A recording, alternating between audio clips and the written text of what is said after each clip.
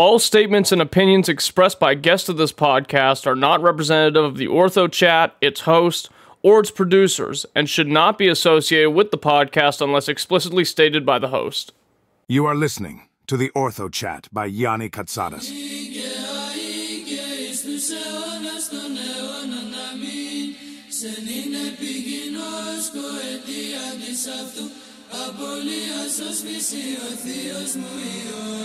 Συγκαρκατάκησε όλες τη αμαρτία και παρεδόθης τελείως τη ραφημία της εξαναστήσης σε κείμενο. Κύριε Ιησού Χριστέ ελέησον με, Κύριε Ιησού Χριστέ ελέησον με, Κύριε Ιησού Χριστέ ελέησον με, Κύριε Ιησού Χριστέ ελέησον με, Κύριε Ιησού Χριστέ ελέησον με, Κύριε Ιησού Χριστέ ελέησον με, Κύριε Ιησού Χριστέ ελέησον με, Κύριε Ιησού Χριστέ ελέησον με, Κύριε Ιησού Χριστέ ελέησον με, Κύριε Ιησού Χριστέ ελέησον με, Κύριε Ιησού Χριστέ ελέησον με, Κύριε Ιησού Χριστέ ελέησον με, Κύριε Ιησού Χριστέ ελέησον με, Κύριε Ιησού Χριστέ ελέησον με, Κύριε Ιησού Χριστέ ελέησον με, Κύριε Ιησού Χριστέ ελέησον με, Κύριε Ιησού Χριστέ ελέησον με, Κύριε Ιησού Χριστέ ελέησον με. Greetings in Christ, brothers and sisters. Welcome to episode 11 of the Orthochat, and we are here with Father David Hovik. Father, how are you? I'm doing really well, thank God. Glory be to God. You want to kick us off with a prayer? Yeah, sure, okay. In the name of the Father, and the Son, and the Holy Spirit, O heavenly King, O comforter, the Spirit of truth, who art in all places and fillest all things, treasure of good things and giver of life, come and abide in us, cleanse from every impurity and save our souls, O good one. Lord, open my heart, open our hearts to what you have for us today, for thou art holy, both now and ever to ages of ages. Amen. Amen. So, before we get started with the time before time, what's new with you? What's the word? Well, let's see. What is the word? The word is, we just are finishing up our remodel on our church. We did a rather extensive remodel, and we've just about doubled our standing capacity in our nave and in our fellowship halls. So that's been a real plus, really a positive for us. That sounds fun. Do you guys do any material remodeling, like new tile colors and stuff like that, or? Yeah, well, one of the big things we did was we had carpet in there, and we tore out all the carpet in the nave and we put in hardwood floors. So that has completely changed not only the aesthetic dynamic, but the sound dynamic as well. Yeah, it's really helped us a lot. Acoustics are important, and carpet is such a nightmare to dealing with, especially. Well, as I've gotten older, my voice has gotten softer, so it's been a positive. Yep. Yeah, I'm gonna start a petition when I'm older for all churches to have hardwood floors, because God forbid a mistake happens when you're celebrating the Eucharist, and you got to cut out a piece of carpet. I've seen that happen before, and it's like, oh. Yeah, exactly. No, that's exactly right. Yeah. So, starting all the way from the beginning, tell us a little bit about your childhood and what about it drew you towards a life serving Christ. Yeah, and I'm probably be quite different than a lot of the people you interview. I don't come from an Orthodox background at all. I grew up in a sort of a typical 1950s home, early 60s. My dad was a fireman. My mother was the second in command for a federal housing authority out in the city of Everett, where I grew up. So I grew up in a great family. My parents were very moral. They had high expectations, but as far as being in a Christian family, that would not have been the case. So for us, when I was probably about 5 years old, my mother decided that she would take us to Sunday school at a local United Methodist church. So when people talk about being a C&E Christian, Christmas and Easter, truly, that's how I grew up. So we went to Sunday school on Sunday morning. We never stayed for church ever, but we would go on Christmas and Easter. So, I grew up, I guess, with sort of a vague belief in Jesus, a vague belief in God, nothing very sophisticated. But by the time I was, I think, 6th grade, roughly, my dad never went to church, and he always stayed home and watched football. And I said to my mom, I'm done. I'm just going to stay home. I'm going to watch football with my dad. And so that was basically the end of any kind of formal church experience at all. And So, that story obviously flipped as time went on. Look where we're at now. So oh, it's shocking. You know, we'll get into my high school years, but I think if you would have said, who is the least likely person in my high school graduating class to ever become a priest, it would have been Dave Hovik. That's for sure. So, you know, I had some buddies and neighbors that would take me to maybe the equivalent of kind of a Christian Boy Scout kind of thing. And I'd go that during the week, and you know, I enjoyed it. And they talked about Jesus, but nothing really clicked for me. I would date some girls, and one of them went to a Baptist church, and I was, I think, a freshman. I enjoyed it. I liked the pastor. He was a very nice guy. I can tie a knot for a tie because this Baptist pastor taught me when I was 14 years old how to tie a tie, and I've never forgotten that. But but as far as God being real, like really intimate, it just didn't exist. So in high school, I was quite athletic, and my world was basically sports and just hanging out with my buddies, what'd you play? football and wrestling. Nice. My dad was a wrestler, and I'm lazy with my jujitsu, but I do Brazilian jiu-jitsu as well. So I'm probably not where you were, but as time goes on, hopefully I'll get slightly more athletic. But I'll tell anyway, you what's funny. We've got a lot of wrestlers in our church. My grandson just had his wrestling banquet last night, and he lettered. But jujitsu, it's very interesting. Wrestling is so much more sophisticated than when I wrestled, but yeah. jujitsu is a great sport for wrestlers Mm-hmm. because you can use somebody's weight and their balance against them. So yeah. Yeah. Okay, so here's where my story takes a turn. So my junior year, I'm wrestling. I had a major knee injury in football, but I was able to rehab and come back and wrestle again. But my junior year, I re-injured the same knee very seriously. Oh, no And kidding. my physician said, "You can't play sports ever again. You're done." And that just rocked my world because my world was not about academics. My world was about sports and hanging out with my buddies and dating and that sort of thing. So, what do you do? So we're talking about 1971. Uh, okay, spring of 1971. That's when the world just first started to get fun too. That's when all the craziness started happening Yeah. everywhere. So Well, yeah. and you know, I don't want to scandalize anybody on this interview, but you know, that's when I began to smoke pot, Yeah, and uh, it and I happens. smoked a lot of pot. So by the time I was a senior, I smoked before school, at lunch, after school. So that was just my reality. And looking back on it, I think maybe it was just the pain of not being able to compete in sports. I don't really know what the answer was. But I'm sure it had something to do with it, the fact that you were outside of athletics that kind of pushed that a little Yeah. bit. Yeah. No, Okay. I think that's exactly right. I didn't know what to do with my time.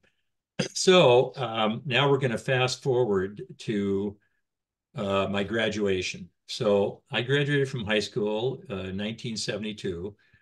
I was 17 at that point, and I began to work on what's called the Grand Coulee Dam. It's a big dam in the state of Washington. I was just a laborer, a grunt, just to make money for college. And so this was in the eastern part of the state. And my cousin and another guy we were roommates in a single wide trailer in this tiny little town called Grand Coulee. So we didn't want to drive all the way back, which would have been like 4 hours to get home every weekend. And my cousin's dad lived in this little town called Wenatchee, which is in the middle of Washington State. And so his future fiance, his dad's future fiance, worked for this crop dusting service. And she said to this girl that was working there, she said, "Would you ever want to go on a blind date with and you and your sister with a couple of guys?" And she goes, "Well, I don't know. I mean, who is it?" And she says, "Well, his name's Dave Hovik and his cousin is Steve." And what she had gone to the same high school I went to, but she was a year ahead of me. And she moved her senior year, so we never knew each other. We had a lot of mutual friends. So she said, "Okay, yeah, fine. I'll go out on a blind date with this guy." So here we are, early June 1972. And this is when that Jesus people movement was sweeping the United States. The Like, charismatic movement. no, not the charismatic movement. Well, I mean, Oh. in a way it was like that, but you know that new movie that just got released about, oh, I can't think of the name of it. It was about in California. It was Chuck Smith and that. Anyway, Oh, it's yeah, yeah, yeah, yeah. I know what you're talking about. yeah, okay. So that was exactly my experience. So here's what happened. My wife had gone to hear a person called Mario Murillo. Mario Murillo was a guy that converted in the streets of New York City with this Dave Wilkerson ministry. Okay. So my wife had just had this sort of dramatic evangelical Protestant come forward and accept Jesus as your savior moment. Okay, so we're on this date, and I went to her house to pick her up, and she was cute, and I thought, wow, she's really a cutie. And so we're out that night, and she immediately starts talking to me about Jesus Christ. And I'm thinking to myself, oh my gosh, What have I gotten myself into? no, this is the weirdest date I've ever been on in my life. So I just cut the date short. Like I just couldn't, I had no frame of reference for it. I just couldn't stand it. So I took her home. Well, anyway, the next night, she told me later, the next night, she kind of knew where I was going to be, and we ran into each other. And I thought, well, you know what? She's cute. And what else am I going to do on the weekend? So we started dating. And she kept talking to me about Jesus. And it wasn't that I was hostile to Jesus. It was just that it just didn't mean anything to me. It just was nothing. Um, but she started talking to me, and then I met her mom, I met her family, and her mom, gives me Billy Graham answers your 400 questions and all these things to read. So now something really bizarre is starting to happen with me. So I'm smoking pot before I go to work. I'm smoking it at lunch. I'm smoking it when I get home. But now I'm starting to think about Jesus, just thinking a little bit about Jesus, thinking like, could this be true? Could this be more than just a story? Like, could Jesus really be real? Like I always say, is this true? Like, did he really die for my sins? I never, those thoughts never crossed my mind. Now all of a sudden they're crossing my mind a lot. And I find myself in this weird space where I'm not as comfortable getting high as I was. So Mm. this goes on for the course of the whole summer. Now we're at the end of August 1972, and I'm going to head back and I'm going to go to college. My wife's going to go off to college. And one night, both my roommates were gone. We're in this little single wide trailer. We had a little crummy little green couch in this thing. And I thought, how do you pray? I thought, I need to pray. I don't know how to do this. But I thought, I think you kneel when you pray, and I think you fold your hands when you pray. So I knelt down on the arm of this couch, and probably the first real prayer I ever had offered up in my entire life. And I said, God, I don't know if you're real, but I think you're real.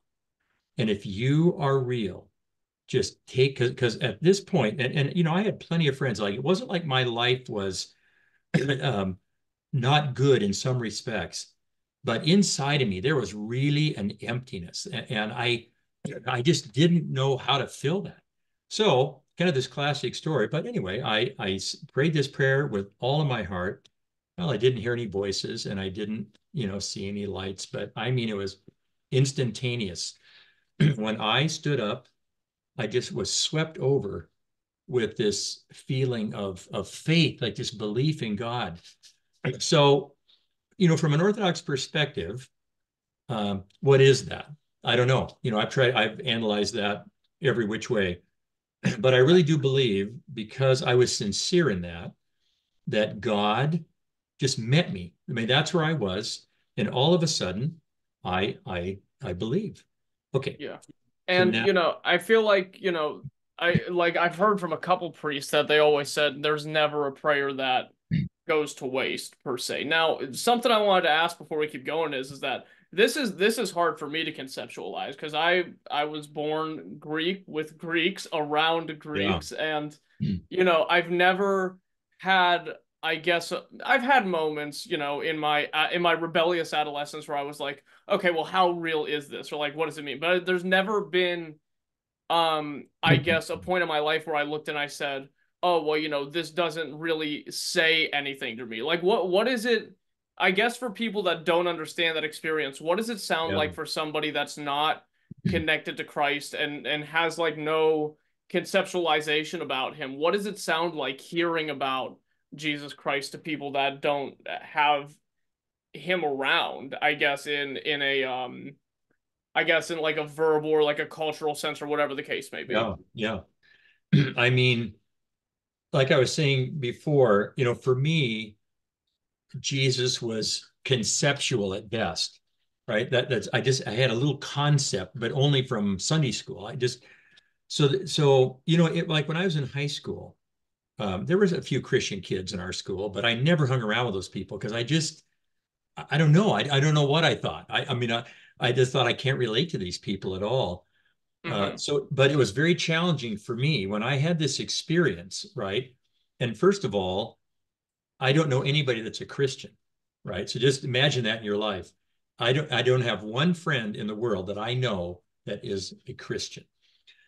So I come back and I'm going to go to the community college in Everett and I'm hanging out with my buddies and I'm afraid to tell these guys that I've had this experience because I don't know how to frame it. I don't know how they're going to respond to it. I don't know where to go to church. I didn't know what to do. So I thought, well, I'm going to go back to this Methodist church that I went to Sunday school to, because at least it was familiar to me. So I went to that church, and the pastor there was really a nice guy. I noticed there was hardly anybody my age there, but he was very nice. He invited me to Bible studies. And so I started coming to these little Bible. I knew nothing. Like if you would have said to me, find the book of Exodus in the Bible, find the book of John, the Gospel of John. No, I couldn't have done anything. I couldn't tell you one thing about the Bible. So I start going, and I have this buddy of mine. His name's Roger, and he's my main dope smoking buddy. So now that the conflict really begins. I have not told anybody. I'm kind of embarrassed, and I'm still smoking pot. So one day I can't take it anymore. I'm riding with this guy. He's got a '59 dark green Volkswagen Bug. We're going down the street. I said, Roger, I mean, this is the kind of stuff you think this could be in a movie. So I'm not exaggerating one bit And here. what age were you around? This what, in your I'm 20s or 18. I'm 18? 18. Okay. We're both 18. I said, Roger, I have to tell you something. And he looked at me and he goes, no, he goes, Dave, I have to tell you something. I said, Roger, I said, I think what I'm going to tell you is going to blow your mind. He goes, no. He goes, I think what I'm going to tell you is going to blow your mind. His sister had had the same experience that my wife had been talking to him. Oh,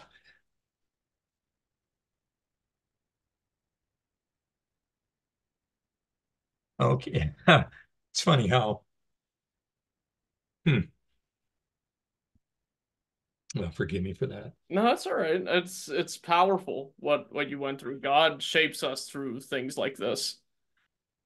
So anyway, he told me that he had this same experience. So I'm in shock. Like I can hardly believe it. And I thought, so what are we going to do? So we both had a lid on us. We both had pot, right? We said, okay. We went to this guy's house. We went to his fireplace. We started a fire. We threw these baggies in and we go, that's it. We're done. We're done smoking dope. We're done doing drugs. I mean, I did other stuff, but I won't go into that. We're Sure. done. Okay. So now I've got somebody. Like now I have a person that has experienced what I've experienced. I can share this with him. And now we're trying to find a church. So his sister invited us to go to this church that she went to. It was kind of a independent Assembly God kind of charismatic church, right? That's what was happening back in those days. And it was really a booming deal. But I remember one night I went with all my buddies. There were about six of them in a little group in this guy's apartment. And I told him what had happened. I told him I'd become a Christian, and I said, nothing personal. I just can't be hanging out with you guys anymore. My life's going in a different direction. And they said, oh, yeah, you'll be back. Don't worry, we're not buying that. So, I mean, I don't know what I thought at that point, but I knew that my life had to go in a different direction. Okay, I don't want to belabor this too much, but what ends up happening is I'm involved in this church, and it's, praise band and all that kind of stuff in 1972 and 3. And, I thought I guess this is how you worship Jesus. I just didn't have any frame of reference for that. So I was going to go into broadcasting. So basically, back in those days, disc jockeys, right, where you spun records and you're on the radio, that's where I thought my life was headed. When I finished up at Everett Community College, I just didn't feel like that's where I wanted to go. I had no desire to be a pastor. That thought never entered my mind at all. But a fellow said to me, why don't you just come? Why don't you just go to a Bible college and just try to get some? I thought, well, okay, I don't know anything really about the Bible, about the scriptures, about the faith. I'll go there. So I went to this Bible college, and my friend Roger also went there. And in the course of that time, I should go back and say that girl that talked to me about Jesus Christ, I ended up marrying her, right? So we dated that summer, then we didn't date all year. We dated the next summer, then we didn't date all year. And then we reunited again at this Bible college. And we got engaged a couple months later, and we got married March 13th, 1976. So just give you some perspective. Okay.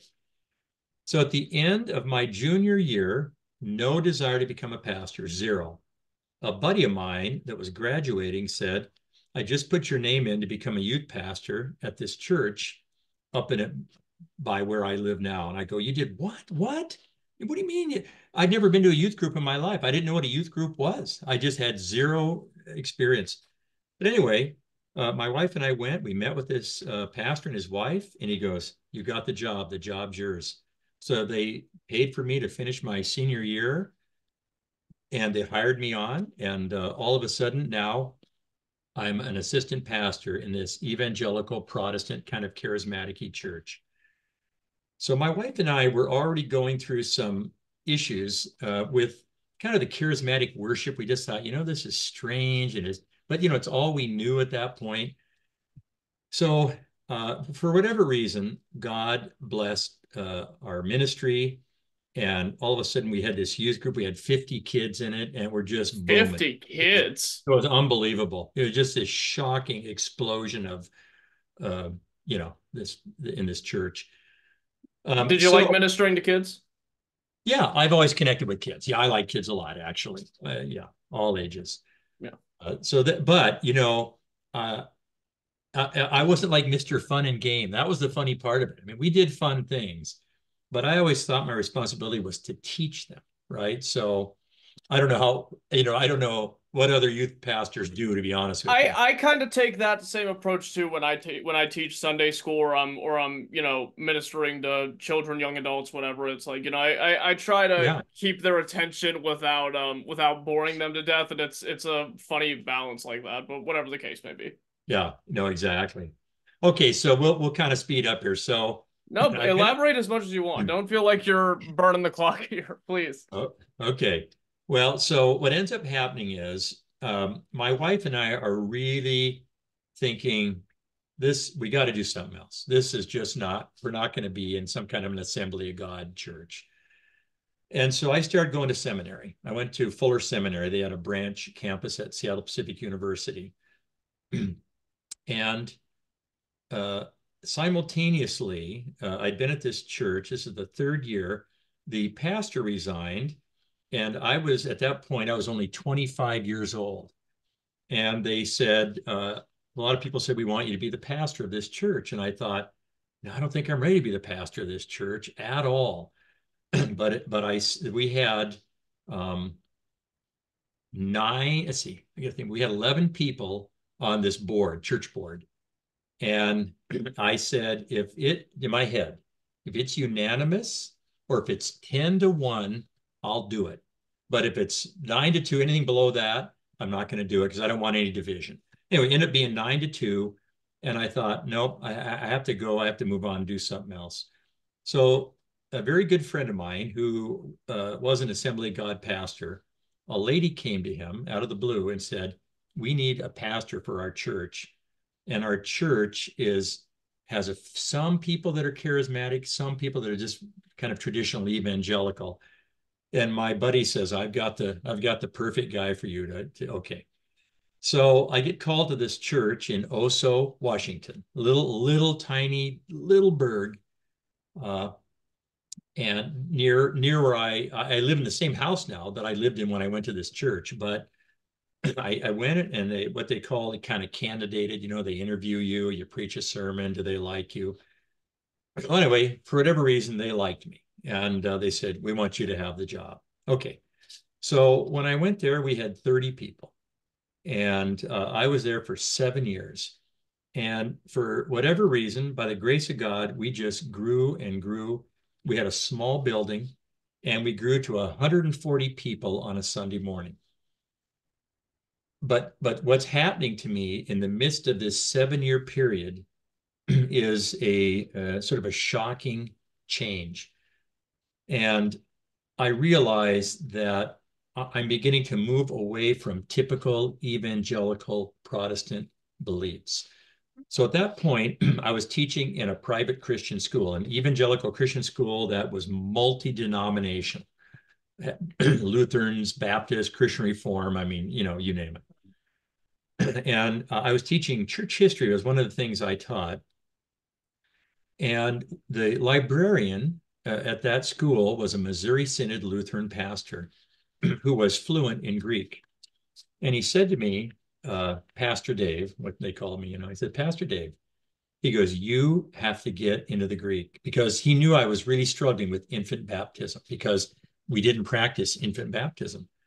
But as I'm studying church history, I'm realizing, and this was a little bit of a crisis, this is a little cathartic for me, because I realize what I am reading about in the early Christian church does not resemble what I am experiencing as an evangelical Protestant pastor. This was 1987, 88, 89, right? That period right there. But I didn't know what to do with that. I just thought, well, times change. I guess the Holy Spirit is moving differently, today than he did. But he said to me, you have to go study the Greek. So I began to try and study the New Testament to the best of my ability. But I also began to read the church fathers. And as I began to do that, which it's funny, right? Because I'm a seminary grad, but in most Protestant seminaries, they're not very patristic. Church history is just a semester of the early church, a semester of polity in your own church, and you don't really study them in depth at all. I had the same experience with the Bible college I went to as well. Yeah. Well, this was even fuller seminary, so they just was very, they just sort of glossed over it till you got to the what's happening now phase. Okay, so what ends up happening to me is I reach these 4 beliefs. And once you believe these 4 things, you realize you're no longer an evangelical Protestant. So here's the 4 things. Number 1, the church had always practiced infant baptism. Uh-oh.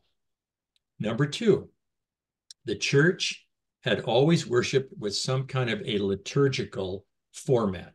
People just didn't make it up and meet in homes and spontaneous worship. Number 3, the church always believed that the consecrated bread and wine were the body and blood of Christ. And number 4, the church always had bishops. Well, when you reach those 4 conclusions, you are no longer an evangelical Protestant pastor. So now I am in a complete crisis, right? Not so much a crisis of faith, but a crisis of where do I go from here? What do I do with this, right? Because if I'm going to keep my job, do I ignore this? Do I pretend I didn't read this and study this? And so it might seem like it would be an easy thing to resolve, but for me, the question was this: should I resign and just pursue this myself? And believe me, at this point, no exposure to orthodoxy whatsoever. At this point, I realized that the line of demarcation really was a sacramental versus a non-sacramental view of the church. And I was crossing this line now into a sacramental view. So I thought my options were Roman Catholicism, Lutheranism of some sort, or Anglicanism, the Episcopal Church. Did you know But anything about the Orthodox Church and even its existence at this point? zero. No, so I'm going to tell this is a really believe me, this story as it unfolds is kind of incredible. So I'm in a little bit of a crisis, and I'm thinking, what am I going to do? So what ends up happening is at this point, this is 1987. In 1987, we're trying to expand this building we're in, and we are landlocked. Nobody will sell us any property. There was a big old schoolhouse in the area. We thought we could move there and remodel it, but it was a historical landmark, so we couldn't do anything to it. And then I thought, well, let's relocate. We'll move closer to where I live now, Arlington. But the old timer said, nope, we're not going to move. And I realized at that point that I was heading in a very different direction than this church was heading in. So I decided that I was going to plant a church on the other side of Arlington. In other words, a half hour, 40 minutes away. And they would just have to call somebody else to be the pastor of that church. So in 1987, on Mother's Day of 1987, we started what's called Grace Community Church. We met in a school. We met in a school called Lakewood High School. And again, we had about 30 people, okay, 30 people. And over the course of 3 years, for whatever reason, we just had this phenomenal growth. We grew to 110 families. So we outgrew the little theater. We had to move into the lunchroom, the commons area, and we had about 250 people every Sunday for worship. But now I'm in the midst of this.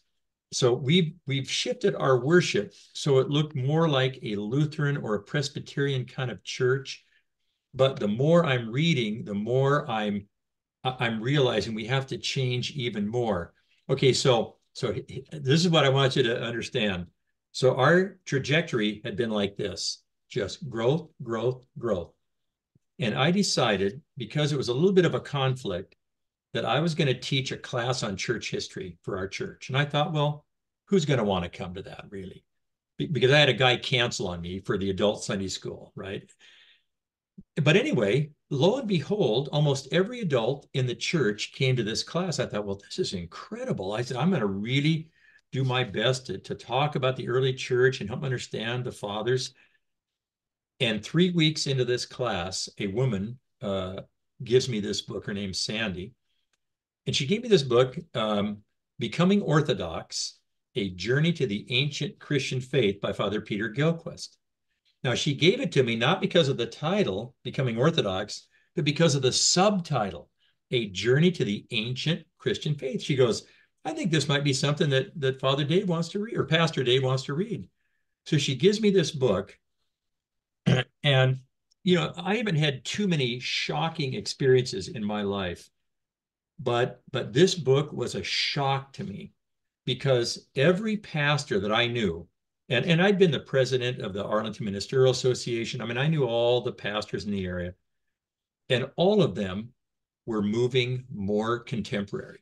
I was meeting with a group of Missouri Synod pastors, and all of a sudden, this is about 1990, there's this movement to be contemporary. And so what happened in all these mainline denominations, Methodist, Lutheran, Presbyterian, they all had a traditional service, but they had a contemporary service because they were losing people.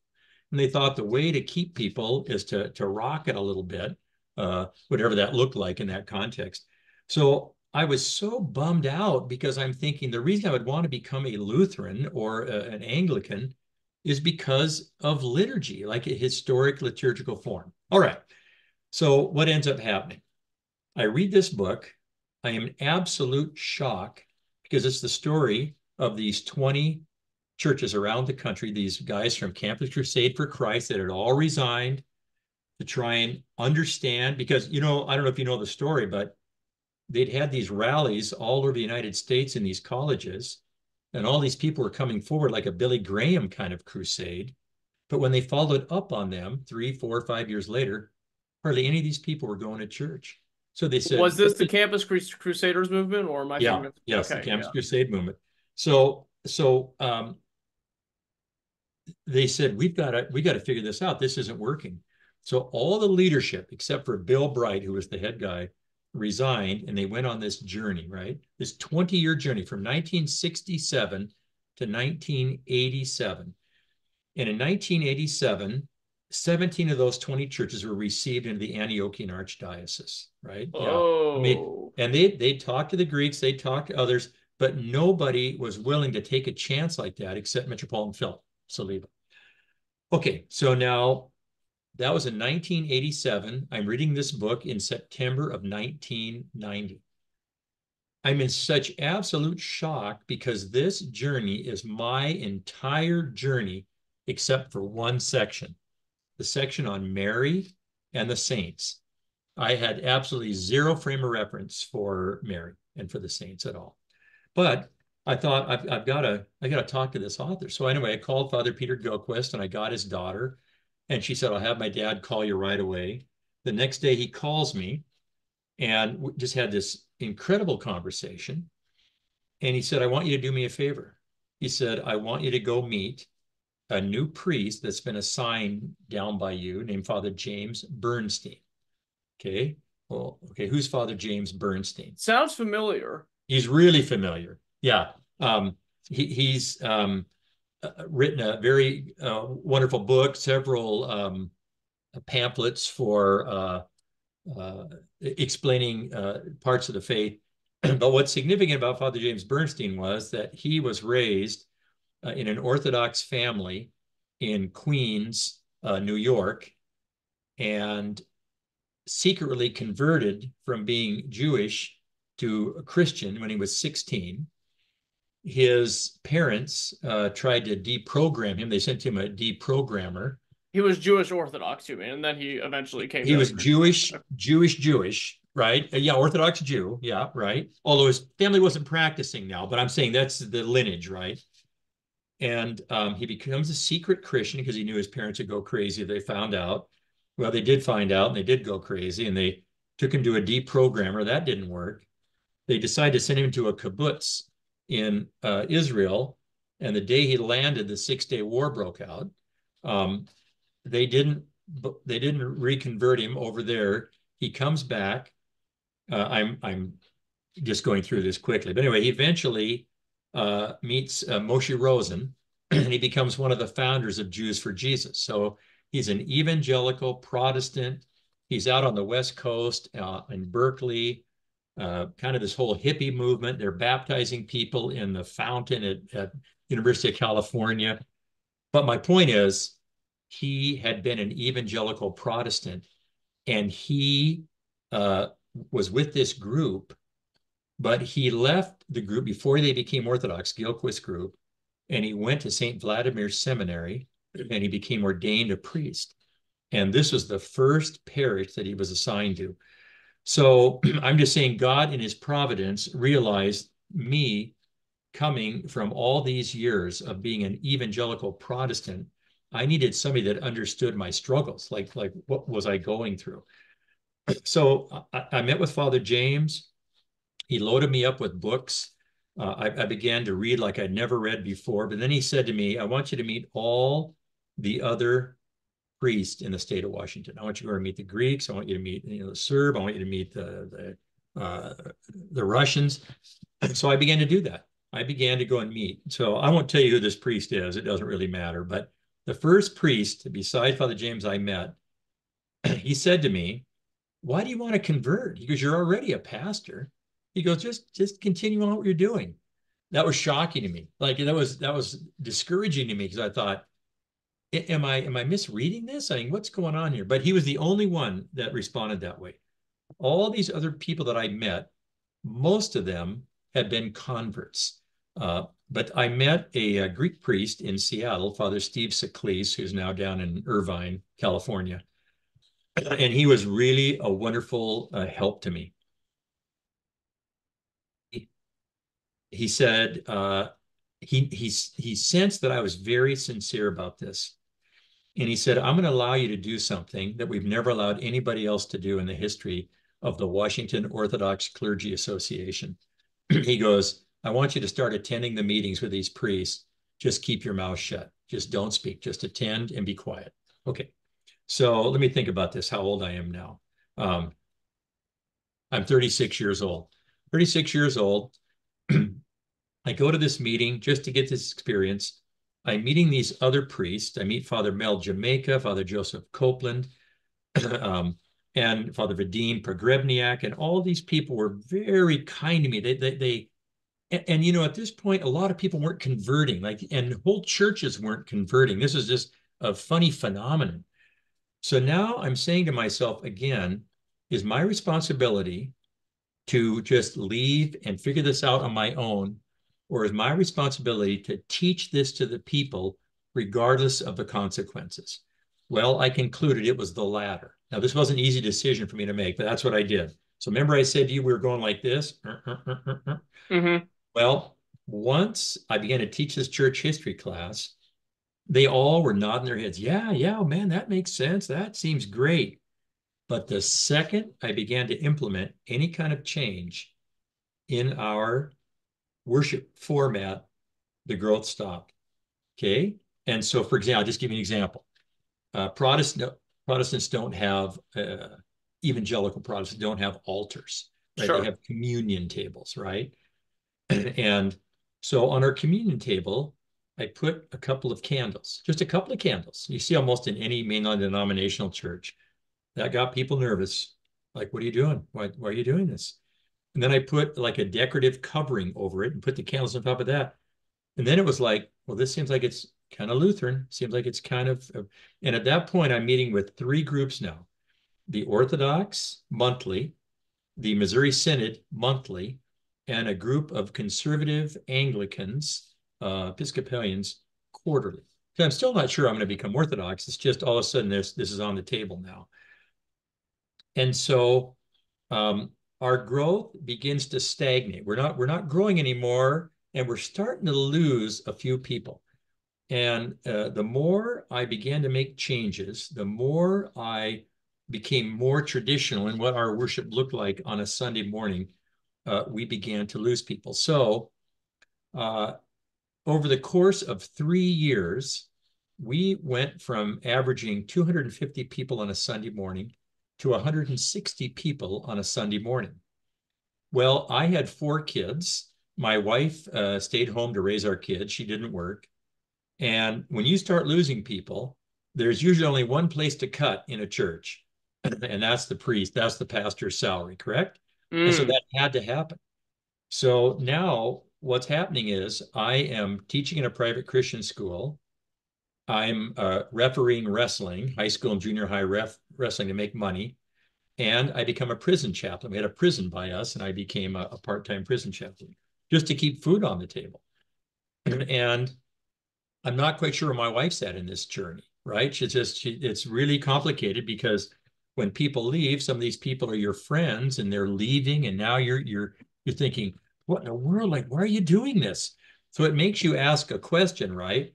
Is this just a preference or is this a conviction? And that may seem like an easy question to answer, but am I just doing this because I'm out on a whim, or do I really believe this?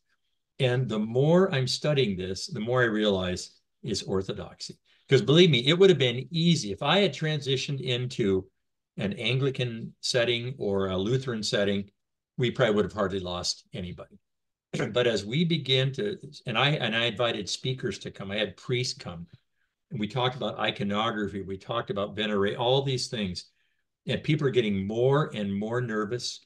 People are leaving. So I'm going to give you the good, the bad, and the ugly, because I feel like it's important to be honest to help people understand what a monumental struggle it is sometimes for evangelical Protestants to convert, because to even become more traditional as an evangelical Protestant, you're going to get grief from your family and your friends because they think you're somehow compromised. But to become Orthodox, is a mind blow. Like they cannot comprehend what you're doing. And so they're not even sure you're a Christian. So we had people that were getting so much heat from their families about, why are you listening to this stuff and reading this? Okay, so here's the ugly part. This is August of 1993. August 1993. We had 10 people come to our church board meeting on a Tuesday night, and I had made this decision that in order to receive communion, you had to be baptized. That seems like a crazy, simple thing. But Was that not the norm no, in Protestant? no, no, Really? no. In evangelical Protestant churches, if you want to be baptized, that's up to you. It's just between you and God, right? And so, I mean, there's certain denominations that require it now, but I'm just talking about just mainline non-denominational evangelical Protestant. No, that's just because all it is just basically your testimony that you have committed your life to Jesus, right? Sure. So these people came, and they were all kind of from a Baptist background, and they were really angry. Like most of the people that left up to this point just didn't get it. We go, Pastor Dave, we don't know what you're doing. It just seems kind of crazy to us, but they weren't angry. This group was really mad. And I think I had underestimated how much tension there was in the church at that point, in the, I won't call it a parish, but Okay, so this is a Tuesday night, and I said to them, all right, I'm going to have a meeting on Sunday night. This is August 29th, right? It was almost my beheading. I didn't know it was the beheading of John the Baptist. But the church, and we'd moved into a building now. The building we're still in right now, we'd been remodeling it, and it was a very nice little building. It's packed. And I set a table up in the front, and I was trying to explain to them what my vision is for the future now. And I set the scriptures in the middle. I set a stack of church fathers on one side, and we had some little paper bylaws, right, that I set on the other side. And so my point was, we've come together. We're a group of people. We're trying to love God, and we're very well intentioned in putting together our statement of faith, our bylaws, and all of that. But what is going to be the determining factor as to how we're going to understand the scriptures and the church? I said, it's, for me, I've come to the conclusion that several of the things in our statement of faith are historically inaccurate, like they're not correct. And here's this whole stack of church fathers, and we can go back to the beginning of the church, and we can say, this is what the church believed. This is how the church practiced their faith. And so I tell them we're gonna start celebrating, even though it's Protestant, we're gonna start celebrating communion weekly.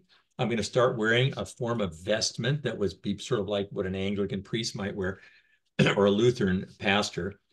And well, anyway, now this meeting is at a fever pitch. I mean, it is like you just cut the air The with tension with a knife. Yep. Oh man, it was, yeah. And in the middle of this, my wife gets called out, and I hear this, oh no. And I thought, oh my goodness.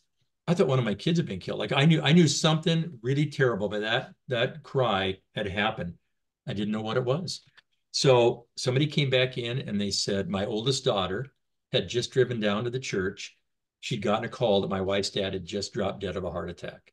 64 years old, completely unexpected, out of the blue. And so I said, okay. One of your parishioners' wives.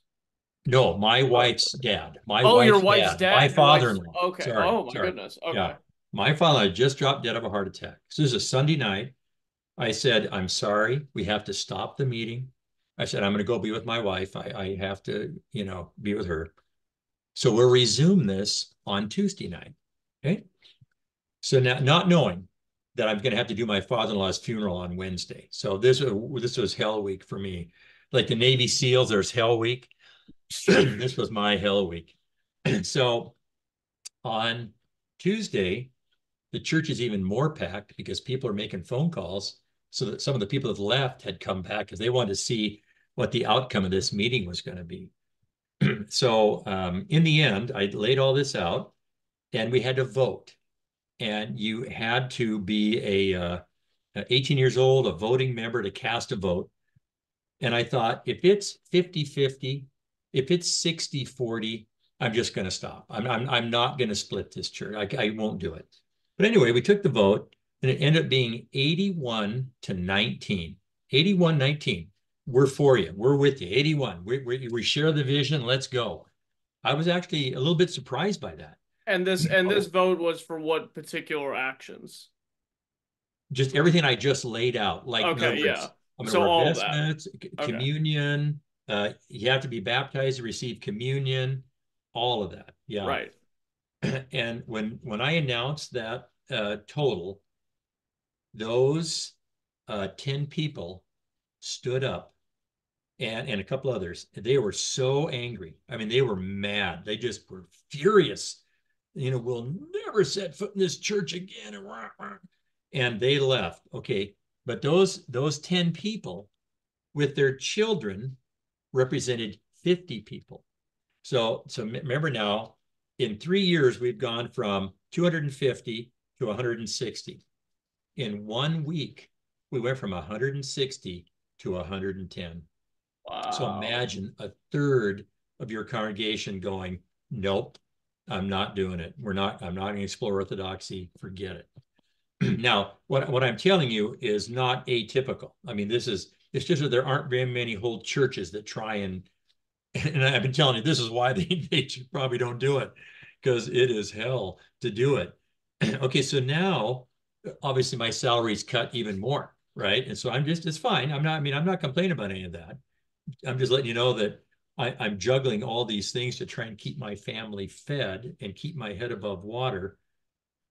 And But these factors weren't exactly encouraging to the continuation of this. This was like, one truck hit to the motivation after another, I'm sure. yes, but what was happening though, here's the other interesting thing. We started having a few families come from the outside because they were so turned off at what was happening in evangelical Protestantism, they began to be interested in what we were doing. So it was a very funny phenomenon. And so at this point, I'm not quite sure where my wife's at in this whole deal. My wife's name's Debbie, okay, Korea Deborah. And one Saturday morning, because a lot of her friends had left, right? I mean, people that we were close to, that we'd hung out with, and boom, they're just gone. Like it's like a divorce or a death.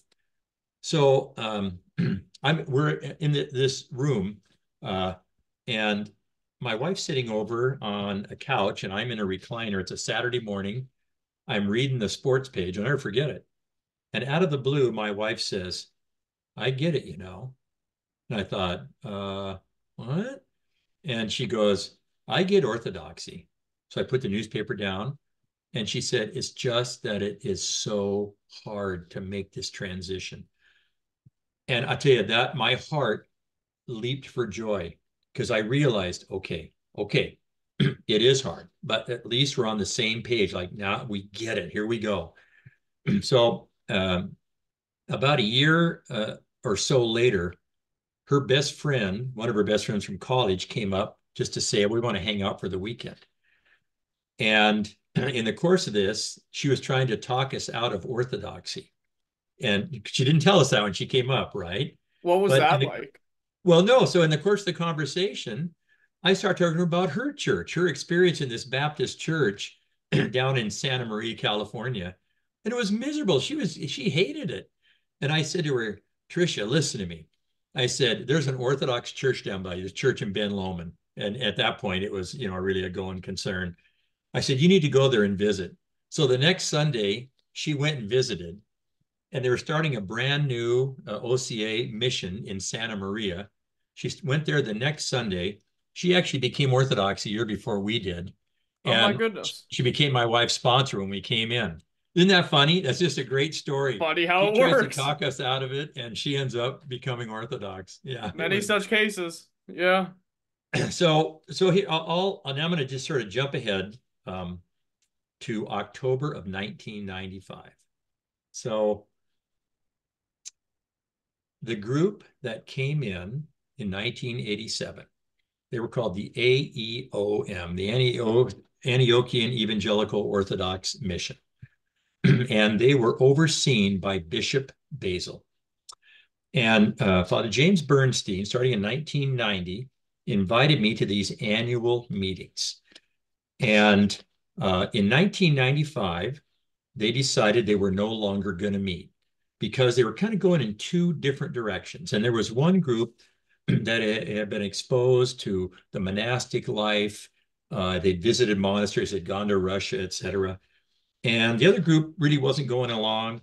So I'm at the very last meeting that they're having. It's in this Episcopal Retreat Center, about 45 minutes outside of Jackson, Mississippi. Okay, so I'm not one of these people that, I pray and I hear voices or, it's just, but this was, to me anyway, it may not seem very miraculous, but to me, this was a very miraculous moment. There's a big pond outside this, in this retreat center, and I'm all by myself and I'm walking around it. And I realized we've just got to become Orthodox. I mean, this is it. We got to pull the trigger. Even though I'm thinking we're going to lose more people if I finally pull that trigger. So I said, God, please, you have to show me. Just help me to understand, like, what am I?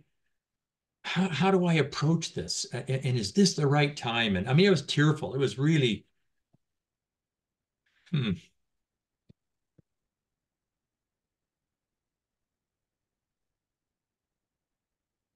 okay. Funny how you relive these things. Anyway, okay, so I pray this prayer. And the very next day, it's the last day of the conference. So we're at the Antiochian Orthodox Church, Father John Henderson in Jackson, Mississippi. I'm the only non-Orthodox person in here. All these priests are there, right? Bishop Basil is serving. And I'm in the very back row. I'm just standing there, just trying to take it in and just trying to discern, like, what am I going to do here? And right before they came out with the gifts, Father James Bernstein comes out the outside of the church and he comes back to me and he takes my hand and he puts a piece of endileron in my hand. And he said, I've got a message for you from the bishop. I said, you got a message for me from the bishop? He goes, the next time he sees you, he said, it better be on the other side of the iconostasis. Like, get ordained, right? That's so cool. No, it was shocking to me because I thought, okay, I asked God to give me some kind of clear direction. Kaboom. And nobody knew I offered this prayer, right? Just between me and God. So I went back, I waited a couple of weeks, I mustered up courage. And on one Sunday morning, I just sort of recounted our whole journey as a group. And I said, we have to become Orthodox. This is it. We've studied this. And so by the grace of God and the generosity of St. Paul, Antiochian Orthodox Church, where Father James Bernstein was, they let him come up every other week and catechize us for 9 months. So I would take 1 week, he'd take the next week, back and forth, just this very serious Orthodox catechism. And then we met with then Bishop Joseph. And so there was a funny little time period where there was about 3 parishes that came into the Orthodox Church. And the church down in Cupertino, in San Jose, St. Stephen's Orthodox Church, they came in like maybe a month and a half before we did. But so here's what ended up happening. We were going to come in on February 8th, 1997. And the week before, I got a call from the major newspaper in Seattle, the Seattle Times. And they said, we'd like to come up and do a story because somehow they got wind. I don't know how they found out about our conversion, but they thought it was just weird enough because most people are becoming more contemporary. And here we are becoming more traditional and ancient. And so she said, can we do a story? I said, yeah, come on up. And she, took pictures on a Sunday morning. And I think it's going to go in the religion section the next Saturday. Somebody calls me up on Monday morning. They said, "Have you seen the front page of the Seattle Times?" I The go, front "No, page. what?" And boom, big 2-page spread. It got picked up by the Boston Globe. It just got picked up by newspapers all over the country. So then the major newspaper in our county, which is called the Everett Herald, not to be outdone, they said, "Hey, can we come up and do a story?" So they came up during the week. And on that Saturday that we're going to be received in as a group, we got a 2-page color spread talking about our conversion. And so then, because of the Seattle Times front page article, one of the local news, the TV stations called us up and they said, "Can we film this?" And so we just got in a press just because of the oddity of an evangelical church converting to Orthodoxy. Just a ton of exposure all at Yeah. once, huh? So that was the positive exposure.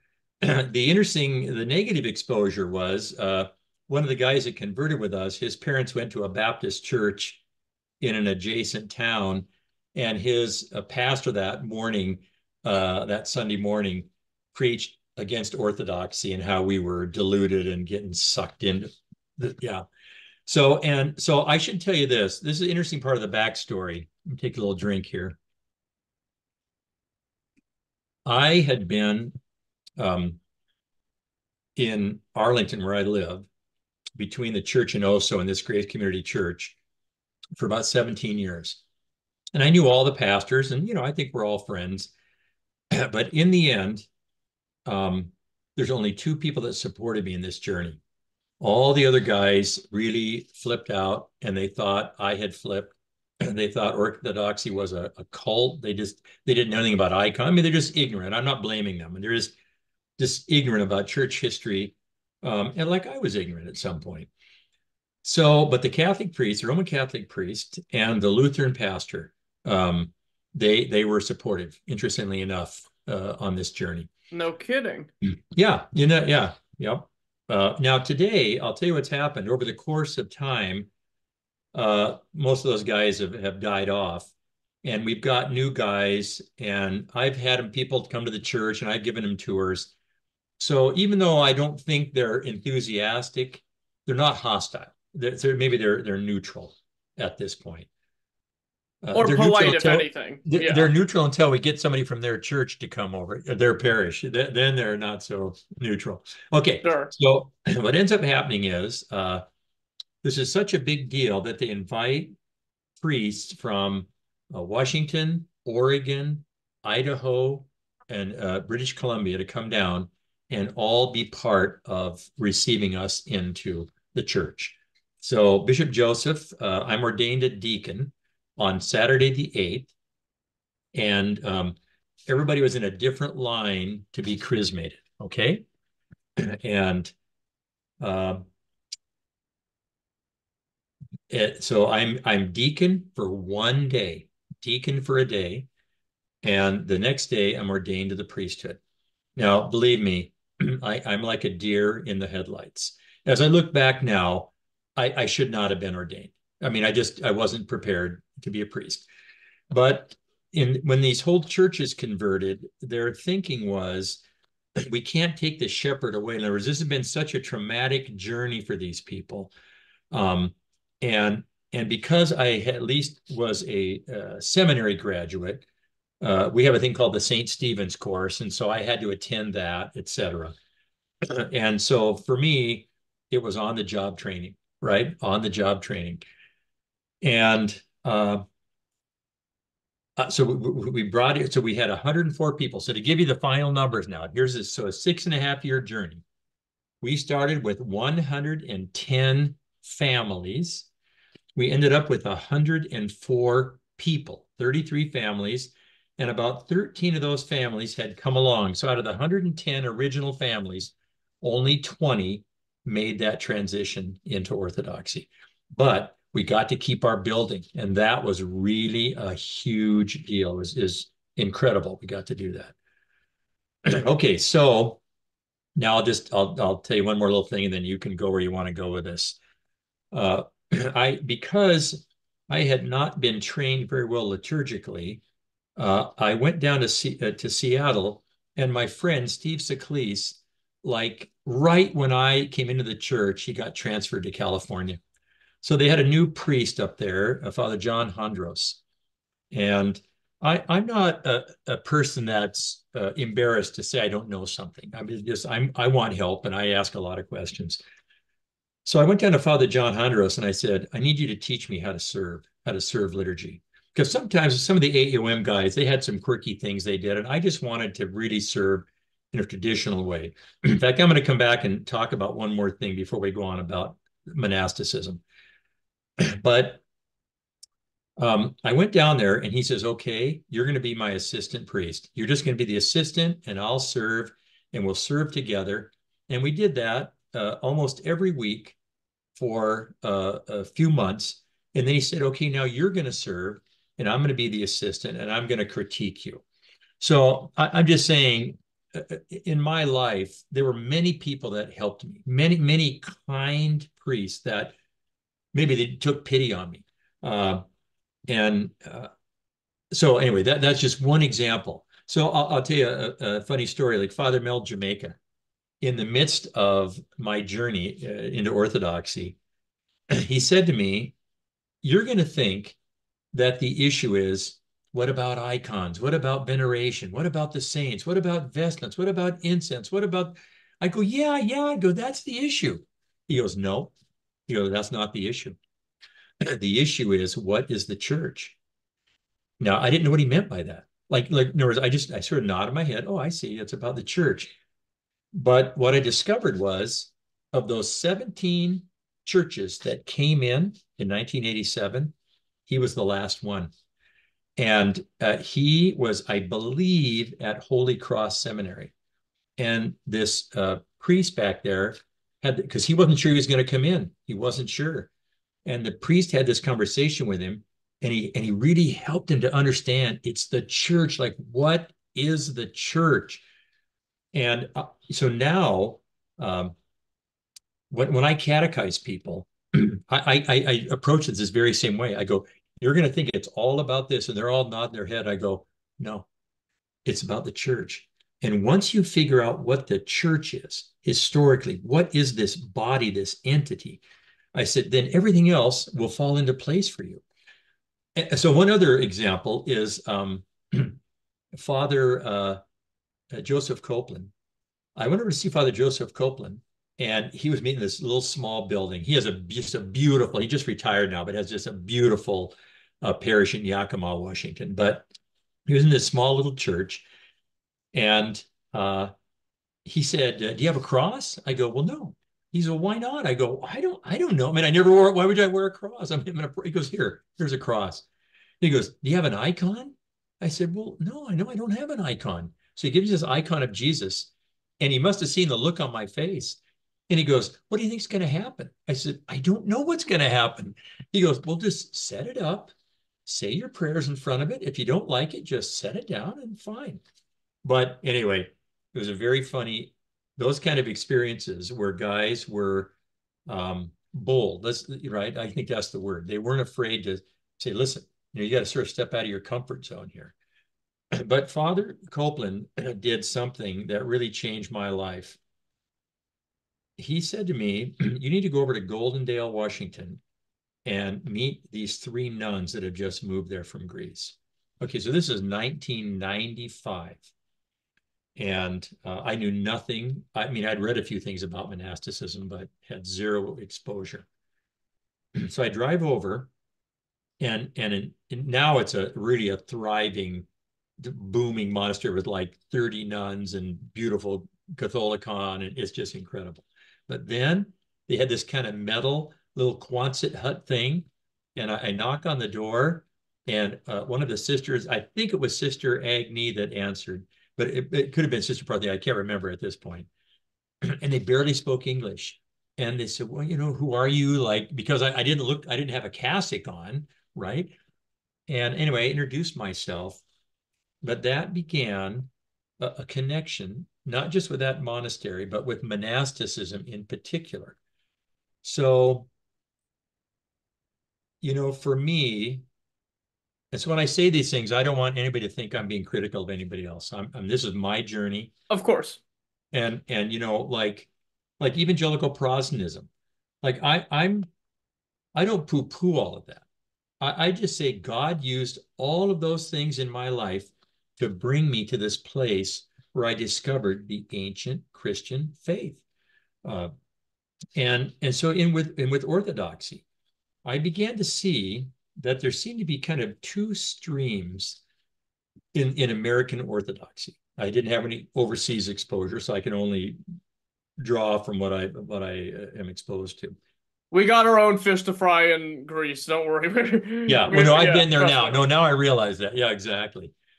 But I realized that it seemed to me that there were those who were wearing their cassocks, were visiting monasteries. Um, you talk about spiritual fathers, and then there were those that open collared shirts and a tab collar, and smoking cigars or cigarettes, and so I'm not being And critical.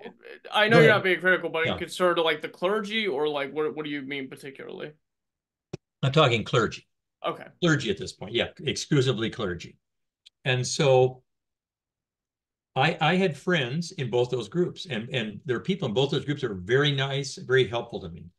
But uh, excuse me, as I began to be exposed to the monastic world, I saw myself drifting in a certain direction and becoming more traditional in that way.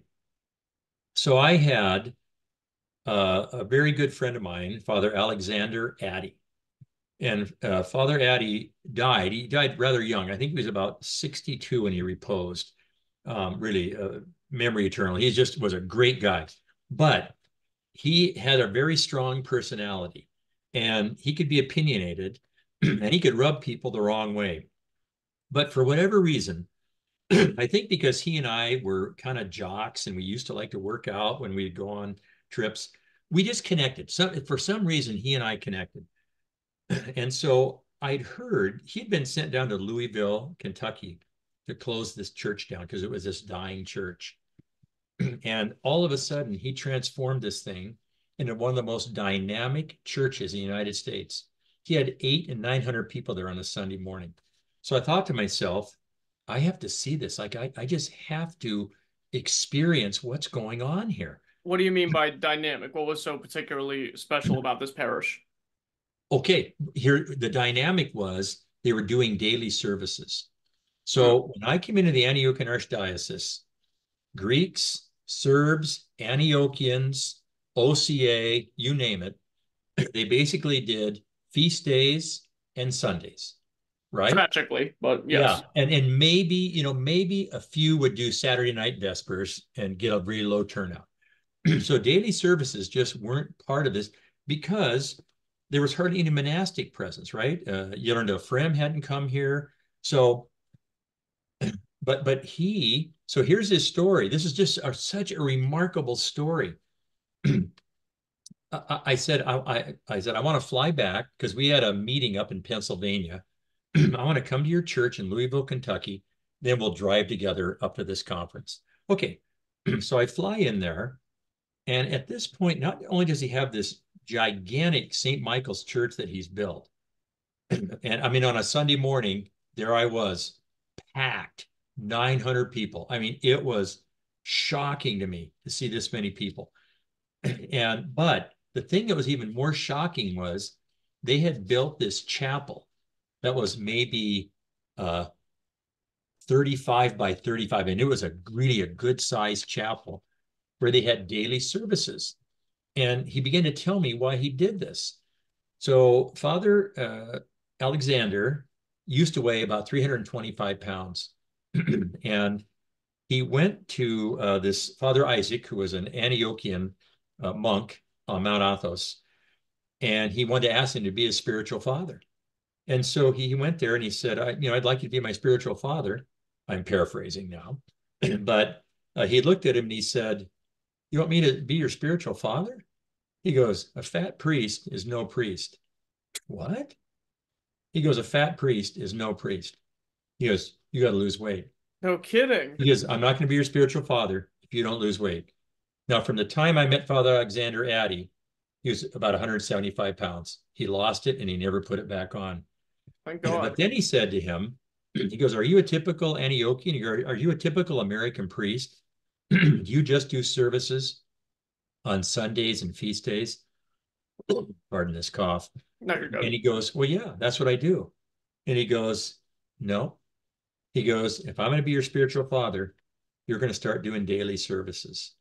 And believe me, nobody did them back then. So Father Alexander comes back and he starts doing these daily services. And he told me, he said, at times, he goes, many times, it was just me and the chanter, me and the chanter. But he was faithful and he started to do this.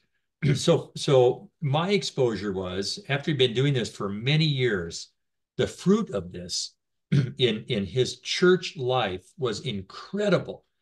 So everybody had an electronic key. They could go into that chapel whenever they wanted. They could pray privately, but he did these daily services. So that inspired me. Like I thought, we have to start doing daily services. So I come back to our church and I'm trying to think, this is about maybe 2006, 2007. I'm not exactly sure. But more recent history. Yeah, more recent. And off our, in this remodel we did, off one of our transepts where the choir sang, we had these 3 classrooms. And each of these classrooms was about 10 by 10. And I decided to tear down the wall and make a 20 by 10-foot chapel. We had a guy in our church that built an iconostasis, and it was an Athonite style, so the altar was up against the back wall. You couldn't go around it. And I thought we're just going to start have some daily services. Wow, it just caught on so much. And so then we knocked out the other wall and we got Stasidi from Greece and we began, and I had chanters that were willing to do this. So today, in a normal week for me, we have a liturgy Tuesday, Wednesday, Thursday. And on Tuesday and Thursday, we have Orthros before liturgy. um, and we can do any other services in that chapel, but it's transformed the life of our church. I had a lady come from a different jurisdiction, and she's a member now, but she said, I've never been with a church that has this many services.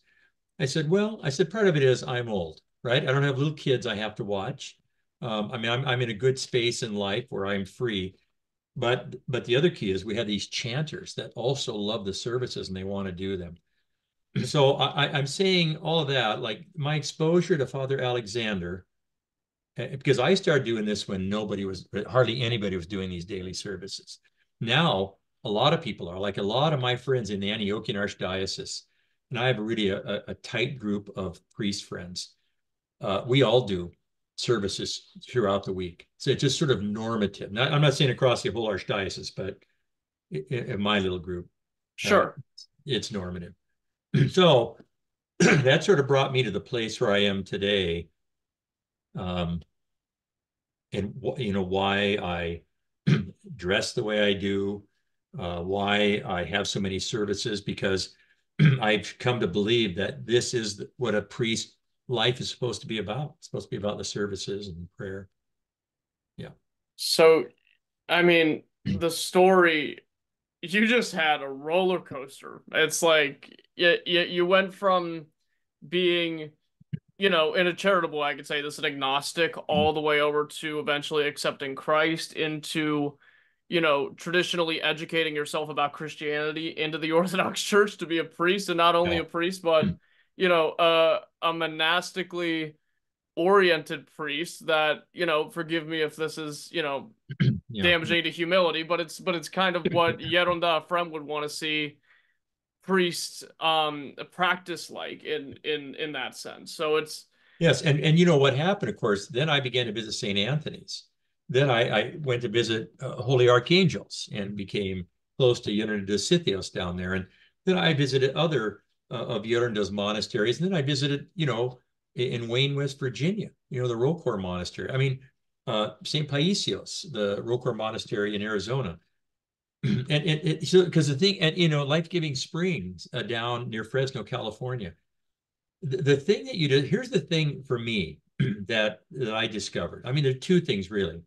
One has to do with kind of the mind of the church.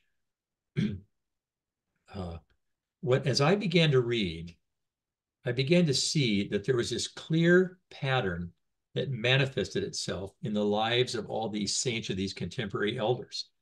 And they all had different personalities. That was what was interesting to me because I'm a very gregarious guy. Like I'm just an outgoing, just who I am. And there are gregarious, outgoing saints and people that are funny and but the sort of the prayer dynamic and the worship dynamic and the confession dynamic and the keeping of the fast, the same pattern kept emerging. So you say to yourself, well, I mean, I'm not a complete idiot, that this is the way we're to live our life. So I'm going to explain one thing that for me, this may not be a big deal to some people, but because I was a Protestant evangelical, and not only did I teach church history, but I taught comparative religions. And what I saw happening in my lifetime. So think about, let's say from 1972, let's just say from the time I converted, right? Okay. Until about 1992, 2002, all the mainline denominations began to crash. They all began to compromise. They all began to ordain women, ordain homosexuals. I mean, just across the board, it was just shocking. To the spirit of the And age. Well, yeah. yeah, and even super conservative groups like the Southern Baptist Church got infiltrated by those that wanted to move them in a liberal direction. The Missouri Synod Lutheran, who are very conservative, had that, and those groups sort of had to retake it. But my point in all that is, so some people think this can't happen in Orthodoxy, right? Well, um, I don't think the church will ever sell out, right? I mean, the church is going to stand, but jurisdictionally, in the life of a parish, you better believe it. Oh, even For some sure. jurisdictionally, like, say there's a priest that moves that way and that entire parish, like, goes to that direction as well.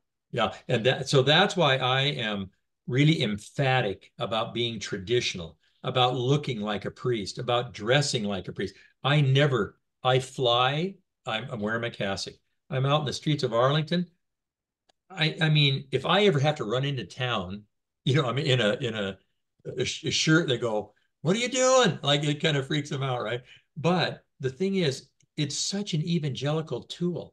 I go to restaurants, I go to a store, people always stop me. Who are you? What are you? We talk about orthodoxy, but I'm saying that I'm doing that because I have seen so much compromise in other Christian groups. And I've seen them fall just to the place of it's almost in complete collapse, that I am very adamant about holding the, I don't mean being a weirdo about it. Like, not, I mean, I'm not mean spirited about it, but I think a priest should look like a priest looks in the old country. That's my opinion.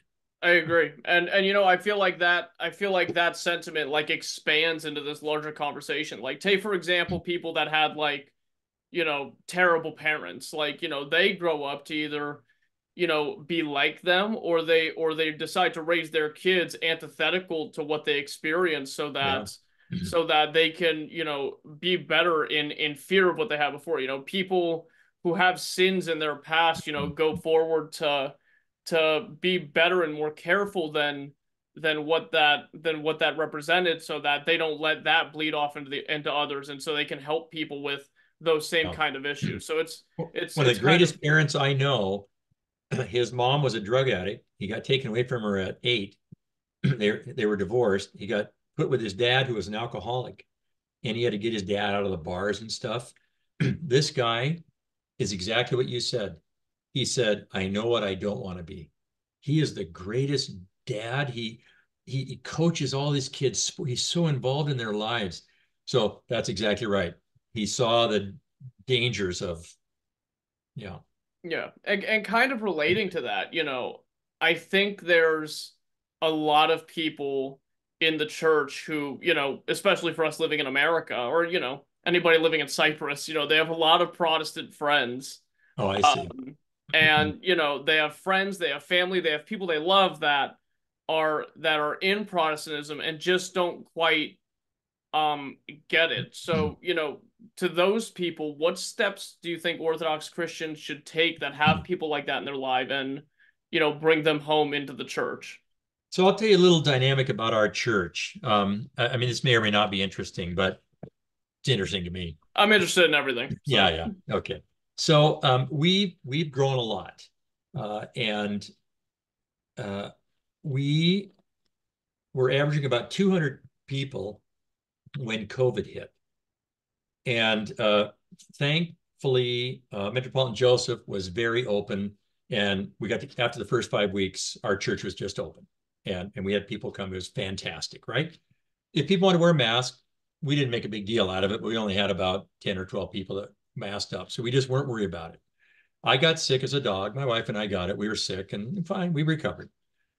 So I'm not judging anybody. That's their business, what they want to do. But over the course of that, we had phenomenal growth, phenomenal growth. In 1 year, I baptized 33 people. It was just incredible. and this was during the COVID years. During COVID, those 2 years. But because of our governor, right, who's super liberal, like super, one of the most liberal governors in all of America, just locked down, shut down everything. We had 100 people move away. Think about that. 100. They moved to Tennessee, North Carolina, Texas, Florida, Iowa, you name it, Away Idaho. from the parish. They were in states that were free. See, in Ah, states that had conservative governors that would let them be open and function, right? The schools yeah. could be open. Okay.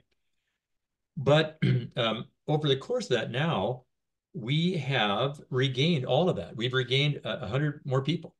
So, Thank God. so it's really, we have great growth here. And I'm telling you, I am such a believer that this is orthodoxy's kind of growth that we experience are people that have just hit the wall with other church experiences. Roman Catholic, evangelical Protestant, I mean, you name it. And like I have 24 catechumens right now. We're going to baptize 6 of them, bring them in on Saturday. But I've got probably 20 more inquirers that are coming to a place where they're going to become catechumens. Now, we Wow. don't advertise. We do not advertise at all. And I had a remarkable experience the other day because I was asking my catechism class. I've never done this before. I said, will you tell me why you started coming here and how you found out? And I mistakenly assumed they had all discovered orthodoxy online. That was just kind of an operating premise I had. So let's have a good website so people can access it. A lot of But I people do discovered, nowadays.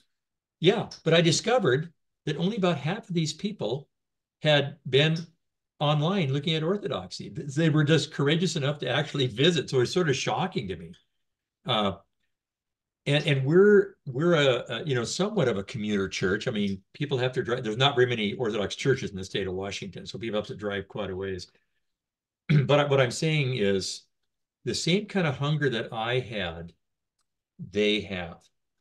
And I think because of all the hell I went through to get into the church, uh, I get it. Like I get them.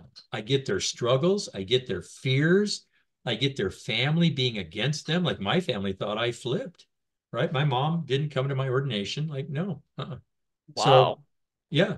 Uh, and we had, I tell you, I actually believe there were a few people that really believed orthodoxy was true when we made our initial conversion, but that they could not resist the family pressure they were getting. And I'm So sure it makes it easier for you to minister to these people that have similar problems that you had when you were first coming to the church. Yes, it really is super helpful.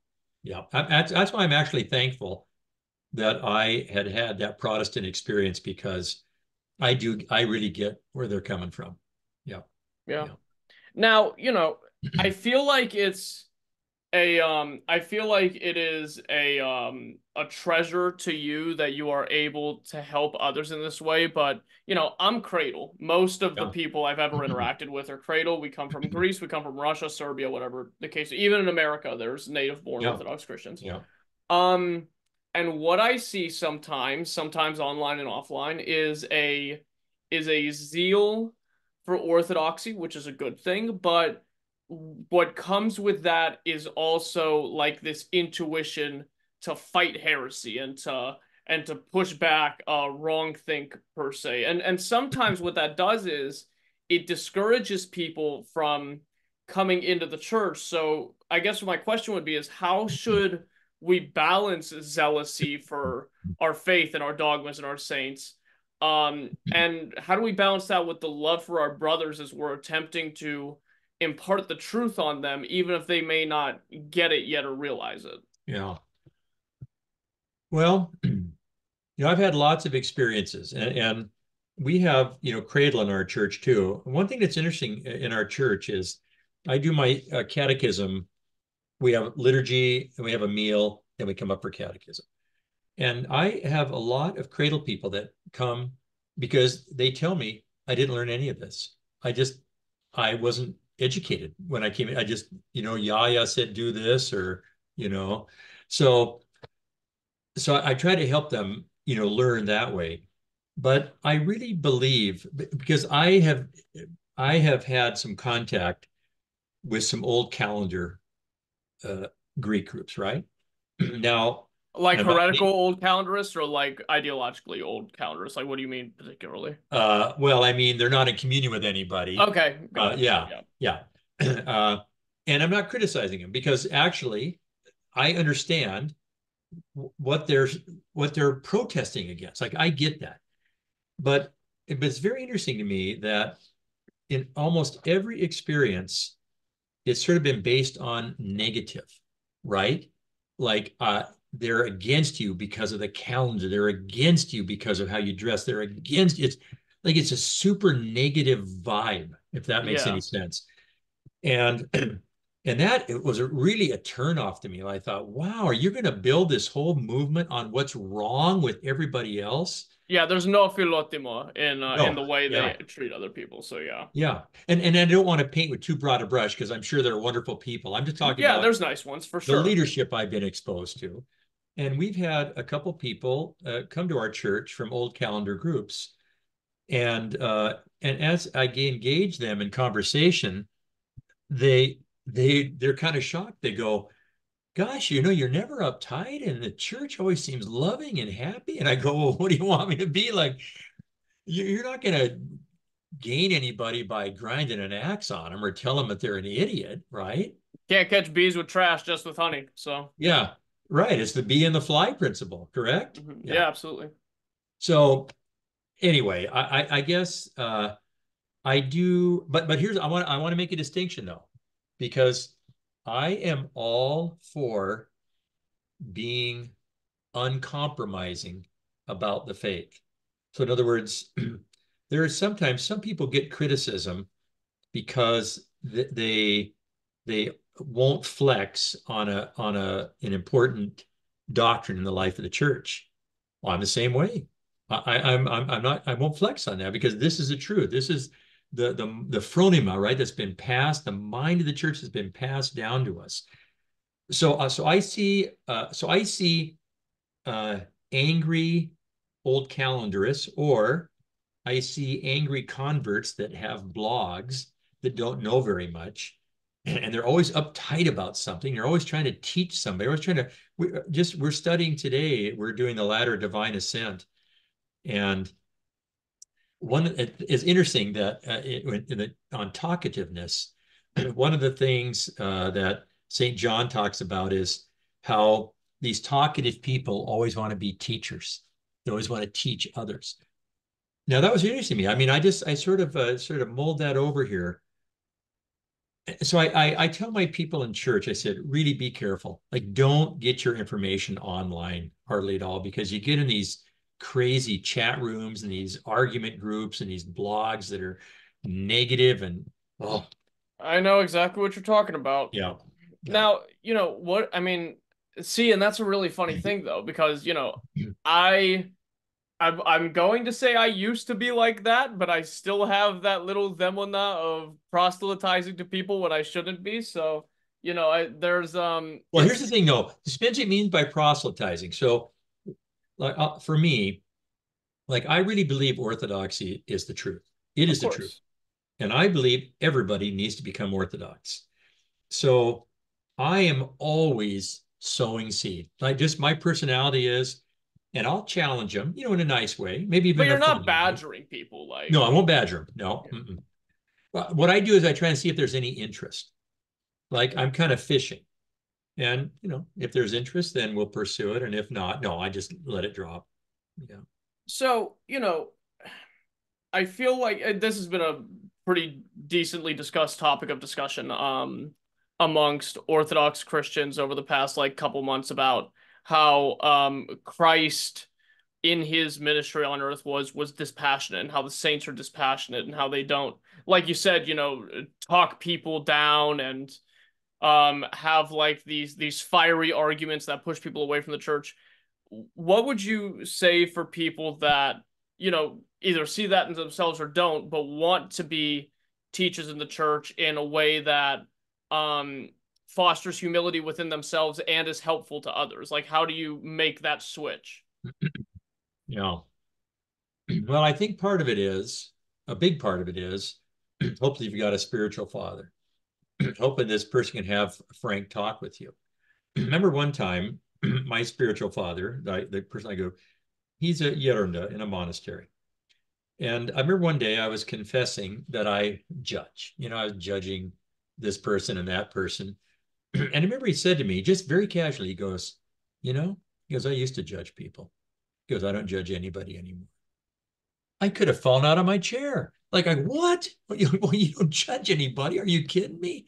So it's funny today because we're in the chapter on slander in the ladder of divine ascent. We had a study group on Thursday mornings, and so gossip and slander and how everybody realized it's so easy to get caught up in this. I mean, everybody in our room was convicted.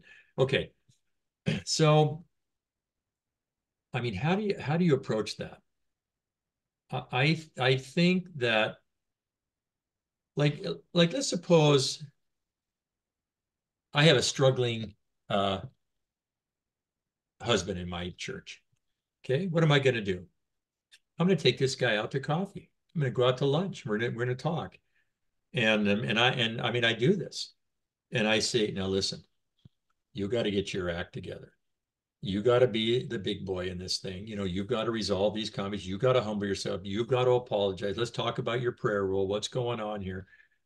Not meanly, but But the thing that oh, you could change starts with yourself, of course. yes, right, yes, and I mean, I've got to be confronted by things, and fortunately, I can't speak for every priest, but I have such a tight group of priest friends. There's maybe a dozen of maybe 14 of us, and we connect every day. That's It's got to be it's fun. it's unbelievable. And the thing is, it's not gossipy. It's not right. It's what about this? What do you do here? Have you thought about this? Are you reading this book here? What do you? It is so incredible. But part of it's we're all on the same page, right? Yeah. So that's the deal.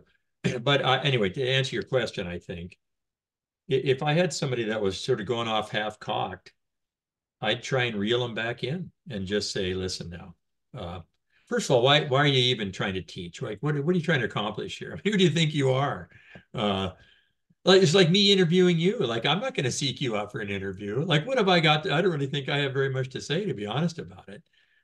But you asked me, so okay, I thought, all right, fine, I'll accommodate you. But I'm not looking for And I no. mean, I'm loving every second of this. You're doing wonderful, but you know, I feel like, I mean, direct connection to a spiritual father is important for every passion that people struggle with, and some spiritual medicines taste slightly more bitter than others, and I can say that from experience. But So, like, if you look at Metropolitan Erotheos Blakos, if you, the ladder divine ascent, the homilies of Saint Isaac. What's interesting is, see, this Metropolitan Erotheos Blakos really helped me a lot. Orthodox psychotherapy, right? mhm. Sikhi, therapy of the soul. And then the follow-up to that was spiritual medicine. But one of the things he stresses is you have to find a physician that can heal you. And you can't find healing unless you find a physician that is healed, right? So this is huge. Like what's the function of a priest? Is the function of a priest just to do services? Is the function of a priest to preach good homilies? And well, yeah, okay. I mean, that's part of it. But ultimately, the function of a priest is to get healed so that in turn, he can help heal other people. And so to me, like this group I'm a part of, right? This 14 priests, the deal is we all know we need to be healed.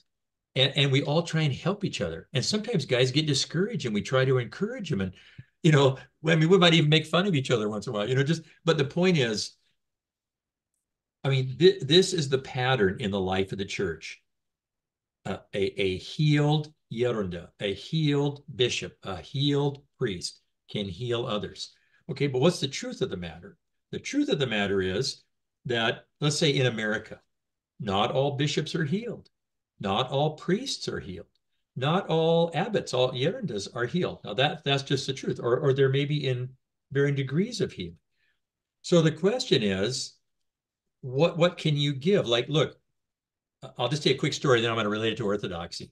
Sure. When the Southern Baptist Convention got taken over, they got taken over. They have a national convention, and they orchestrated this. So they put all these liberal-leaning Baptists in place. What's the first thing they did? They replaced all the heads of the seminaries and Oh, wow. professors. So they get people to teach that they want to teach. Okay. Well, look at same thing's true in Orthodoxy, right? The reality is this: who oversees the seminary? Because the head of the seminary, the president of the seminary, the board of trustees, the professors in the seminary, all of those things. There's my granddaughter in the background. Hi, honey. Hi, Uh, granddaughter. uh, all of those things have an effect, right? So whether it's Holy Cross or St. Tikhon's or St. Vladimir's or, you name it, the degree of healing that is present in the bishops or the confessors or the professors is what's going to get passed on. And so I have a lot of friends that I'm not, and again, look at, I'm not here knocking seminaries. That's not what I'm doing. But I've had a lot of friends that come out and all of a sudden the kind of stuff I'm talking to you about, they go, gosh, we just hardly ever talked about this in seminary. And we didn't read about these things. And then they get exposed to these things. So they're in the process of being healed, if that makes any sense. It does. Now, relating to that, and I'm sure this is a tough position that, I have met more than a few Orthodox Christians that have been in this conundrum. May God grant all of our priests grace and foresight and the spirit to help people the best way they can. But if an Orthodox Christian is stuck with a spiritual father due to geographical, constraints or, whatever the case may be, that is not helping them after all options have been exhausted to make it work. You know, What do you do if there even is something to do? Well, yeah. so, I do think I really believe that if a person is spiritually hungry, they're going to find a way to connect with somebody that can heal them. So let's just take Elder Ephraim of Katanakia, or Saint Ephraim of Katanakia now. I got him right over there. Yeah, right Yeah, exactly. here. One of the Right there. greatest saints, contemporary saints ever. Why? because he lived in a horrible relationship with his spiritual father. Was cruel to him. He was mean, right? But he sought out and he made a connection with Yerunda Yosef, with Saint Joseph, the Hesychast. And so even though his daily life was pretty miserable, he would get away and do the services up there and got exposed to the brotherhood and got formed by Yerunda Yosef. So so anyway, uh, look, if you got cancer, you better find a good cancer doctor. And if you got emphysema, you better find a good pulmonologist. So if a person is hungry spiritually, you need to find a good spiritual father. So what does that mean? Maybe you can't move. Maybe you're, but then what you can do is you say, okay, I go here on Sunday mornings. I'm going to honor this priest. I'm going to receive the holy mysteries. I'm going to go, but maybe, I don't know, like once every 3 months or whatever that means, you take a drive somewhere, you go to a monastery, or you find a priest that you can confess to, that you feel, and just let your other parish priest know that. Just say, I'm going here now for confession. I mean, they're not going to be offended by that, Sure. but shouldn't be anyway. But that's the key. I think you've got to find somebody that can heal you for sure. And, maybe talking about those who are spiritually sick and don't even know it, primarily referring to people that tout themselves or tell others that they're atheist, and a Yeah. lot of the motivation from that comes from bad experiences in prior denominations, through experiences with their family, through an old parish, whatever, and they just get mean and volatile. What can we do to help them and bring them back into the light without pushing them farther away by accident? Because that's also a possibility. No, I agree with you actually a lot on what you just said there. And that's one of my main contentions is that the reason people have become atheist or agnostic or just angry is because they had a lousy experience and or because the teaching wasn't true. That's why I'm saying I think this is orthodoxy's moment to shine, because my experience is that when these people get exposed to orthodoxy and serious orthodoxy, but loving orthodoxy, right? Like people, Father Seraphim Rose, right? He has his detractors. Well, and why does he have detractors? Well, I think one reason was because he was a homosexual for a while, right? What? That's Maybe, but all. yes. That's all the more reason that he should be revered, because he overcame his passion. But I think the other reason people have resistance to him is because he seems so radical. Like, what? I mean, this beard, and you live up in the mountains, but but the thing is, I can relate to that guy so much, because when you have been starving, when you are dying of thirst, and somebody sets a water bottle in front of you, somebody gives you food, you are going to just go for that with all your gusto. And I just think that he discovered the truth, and he met St. John Maximovich, and it just changed his life. That's the thing for me. I mean, I don't want to compare myself. I mean, I'm not saying that at all. I was going to say there is a relation between your spiritual hunger prior to your introduction to Orthodoxy and his, lifestyle prior to it, and then coming in and being a Yeah. vicious defender of the faith. Yeah. Yes, and I know a lot of people that are like me, because you don't get what it was like. Well, I mean, maybe people don't get what it was like to not have this, and then all of it. So, and for me, like because I often I'll say to people, or to myself, why did God reveal the church to me? I don't know the answer to that. Like, all sorts of people could experience they could discover orthodoxy. Why, of all the knuckleheads in the world, did this take with me? Well, all I know is I think it's because I really, even though I'm an idiot and I fail miserably, uh, I do have a hunger for God. Like I a hunger. And so I think when we encounter people that are like that, I think you kind of hit on the key. There's something in the background. There's something happened to them. And so the thing is, like again, for me, like we've got a restaurant in my town. So this is very funny. If you ever come to Arlington, Washington, it's called the Bluebird. And I'm in that restaurant 2, 3 days a week. And I'm always meeting with people. And the waitress go, "Hey, Father Dave, I got this booth in the back. We just go in the back." And um, but I just want to talk to people like that. See, that's the kind of people I want to talk to. And I mean, am I going to try and convert them? Well, yeah. But I mean, I'm not going to hard sell them. I'm just going to say, tell me your story. And usually when they tell you their story, you realize they got burned or this was some weirdo Christian experience that they had and it doesn't have anything to do with the church. Sure. It Yeah. it's particularly heartbreaking to see people like that. And like you said, you sit them down, you say, "What's your story? How did things get to be where they are in your head?" But some people are so deep in, and this isn't me like, Yeah. smack talking them, but some people are just so deep in their spitefulness for any concept of the church that you hunger for them to come back, but Yeah.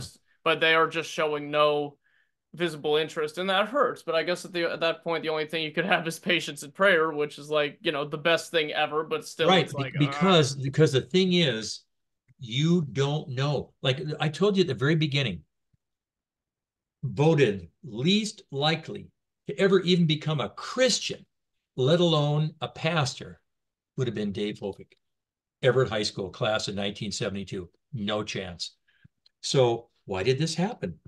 Right? I mean, so what does Father Seraphim Rose say? Like, what is God looking for? God's looking for a loving heart. God's looking for an open heart.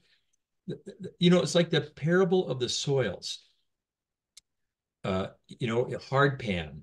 It grows up a little bit and withers. The sticker bushes crush it, and finally it finds some fertile soil. So if you could say, what is the purpose of our life in Christ, without being too simplistic, you could say the purpose of our life in Christ is to make sure the soil of our nous, right? The soil of our heart is soft. Because see, people in Protestants, they always want to make that about hearing the gospel and accepting Jesus Christ as your personal savior. No, that parable is for you and me every day of our lives, for everybody that's listening to this podcast, right?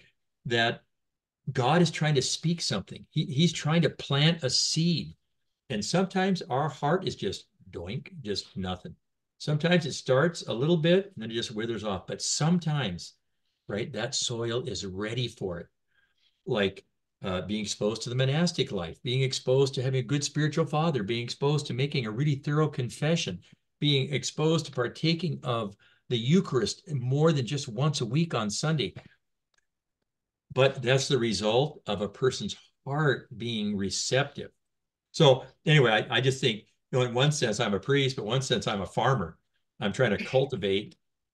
I'm trying to plow up. I Father live in a Farmer rural Dave. area, Yeah. and one of the greatest things, I drive from the freeway into my little town of Arlington, and we're just starting right now. Now they're going to start tilling the soil. Then they're going to plant the corn, and it's seasonal. You see it, and you know what? That's the spiritual life. It's got to be nice to watch. I like watching farmers do their thing. It's Me cool. too. Yeah, I love it.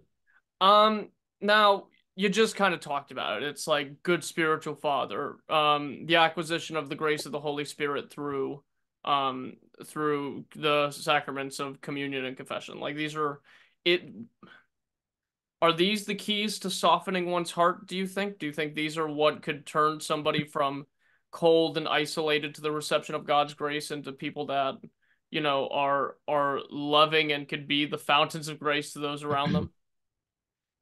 I think it's all of that stuff, right? Because here's the thing. Like, you remember Father Seraphim Rose, he was drunk, right? When he cried out to God in the streets of San Francisco and he fell down weeping and all of a sudden, right? So, I mean, I'm in a single wide trailer in Grand Coulee, Washington, and praying this little prayer and wham. So I don't know. I mean, I just think there are all these things that coalesce in a person's life. But let's take a person who, I'll just tell you a quick funny little story. So my daughter married a Greek guy, okay? And they Thank met God. on the day when we were brought into the church, they met and they dated and eventually got married. Okay, so I go to the Greek church in Seattle. And I go, oh, Father Dave, your daughter made a Greek boy. You're almost a Greek. Okay. But then they started having grandbabies, right? Their last name is Soukalis. And they go, oh, Father Dave, you got Greek grandbabies. You're Greek. Okay. So I realize that there is a part of Orthodoxy that I'll never know. And that is like in my, I just did a retreat back in Chicago in a Jordanian, primarily Jordanian parish. It was fantastic. It was so great. But I just realized there's so much love and so there's a certain like ethnic connectedness that we don't have that in our parish. We go to a Greek parish, you go to a Serbian parish. Okay, so I think that's beautiful. But the question is, right? The risky part of that is that the primary reason I'm going? Is it because my cousins and my uncles and my yayas and my they're there and I feel good because I love these people and that's For great. some people, that the answer is yes, sadly Yeah, enough. I think But for some yeah. people the answer is yes. So those are the ones we got to say, because here's the deal. Is it Holy Trinity Orthodox Church, or is it Holy Trinity Greek Orthodox Church, Antiochian Orthodox Church, Serbian Orthodox, and they underscore that.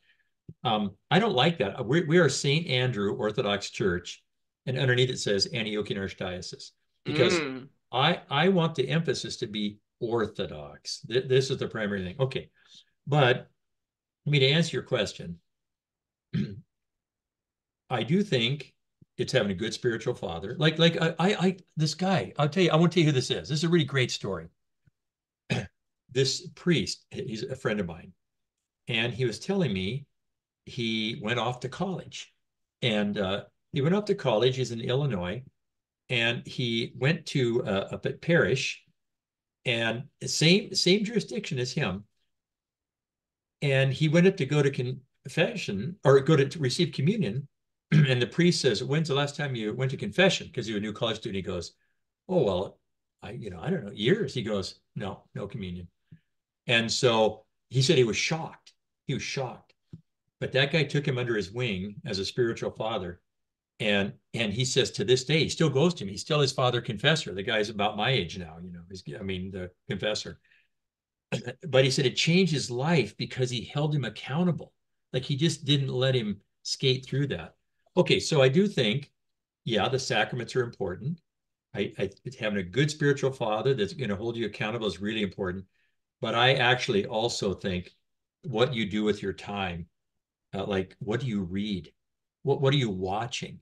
So because I hear confessions all over the country, I know people are hours on their cell phones and they're looking at stupid stuff, right? And they're on there and YouTubing it or whatever they're doing, Xing it or uh, and it's not all necessarily bad, but I'm not sure it's necessarily good. Well, the overexposure is killing people, Yeah. spiritually, mentally, all that. And, Yep. you could really only beat that drum so many times before people kind of get the point. It's like you forget who you were before all of this infiltrated, your normative lifestyle. So, And I think a parish can be um, diverse. I don't want to say fractured, but I always think like, let's say our church, okay, we got 200 people. Now we have people that are catechumens that have been Orthodox for a little while, been Orthodox for a long time. Some people have been Orthodox their whole life.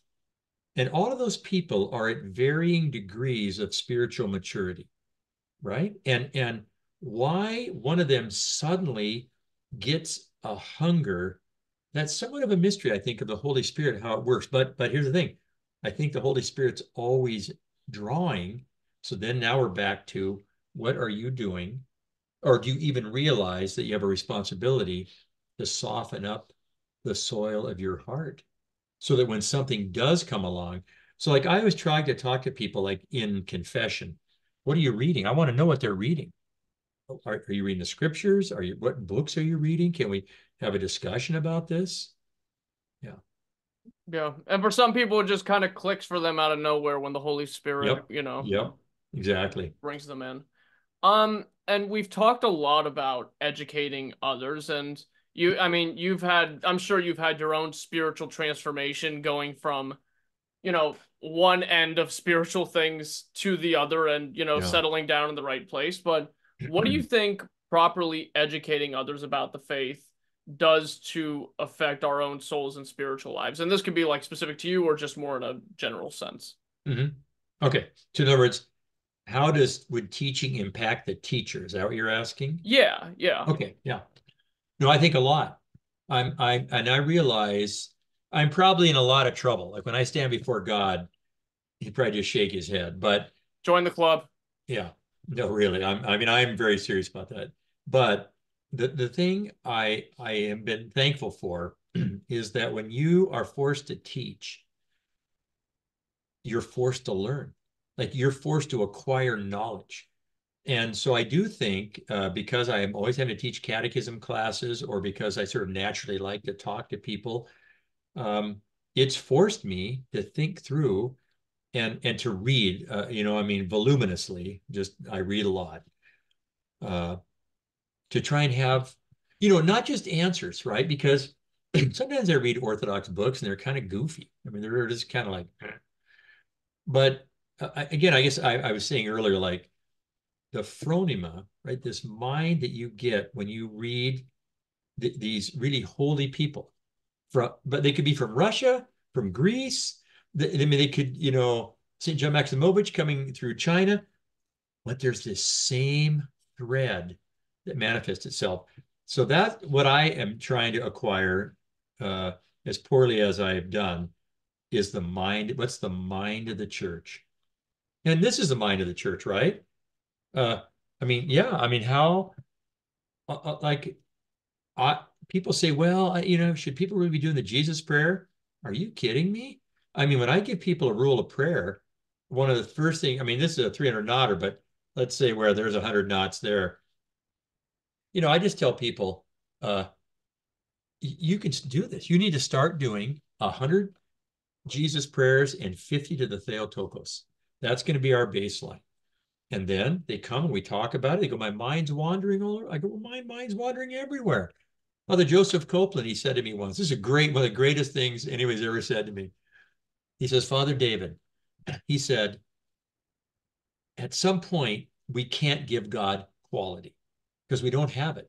All we can give him is quantity, right? So I tell people, okay, once you do 100, do 200. Do 200 and 100 of the Theotokos.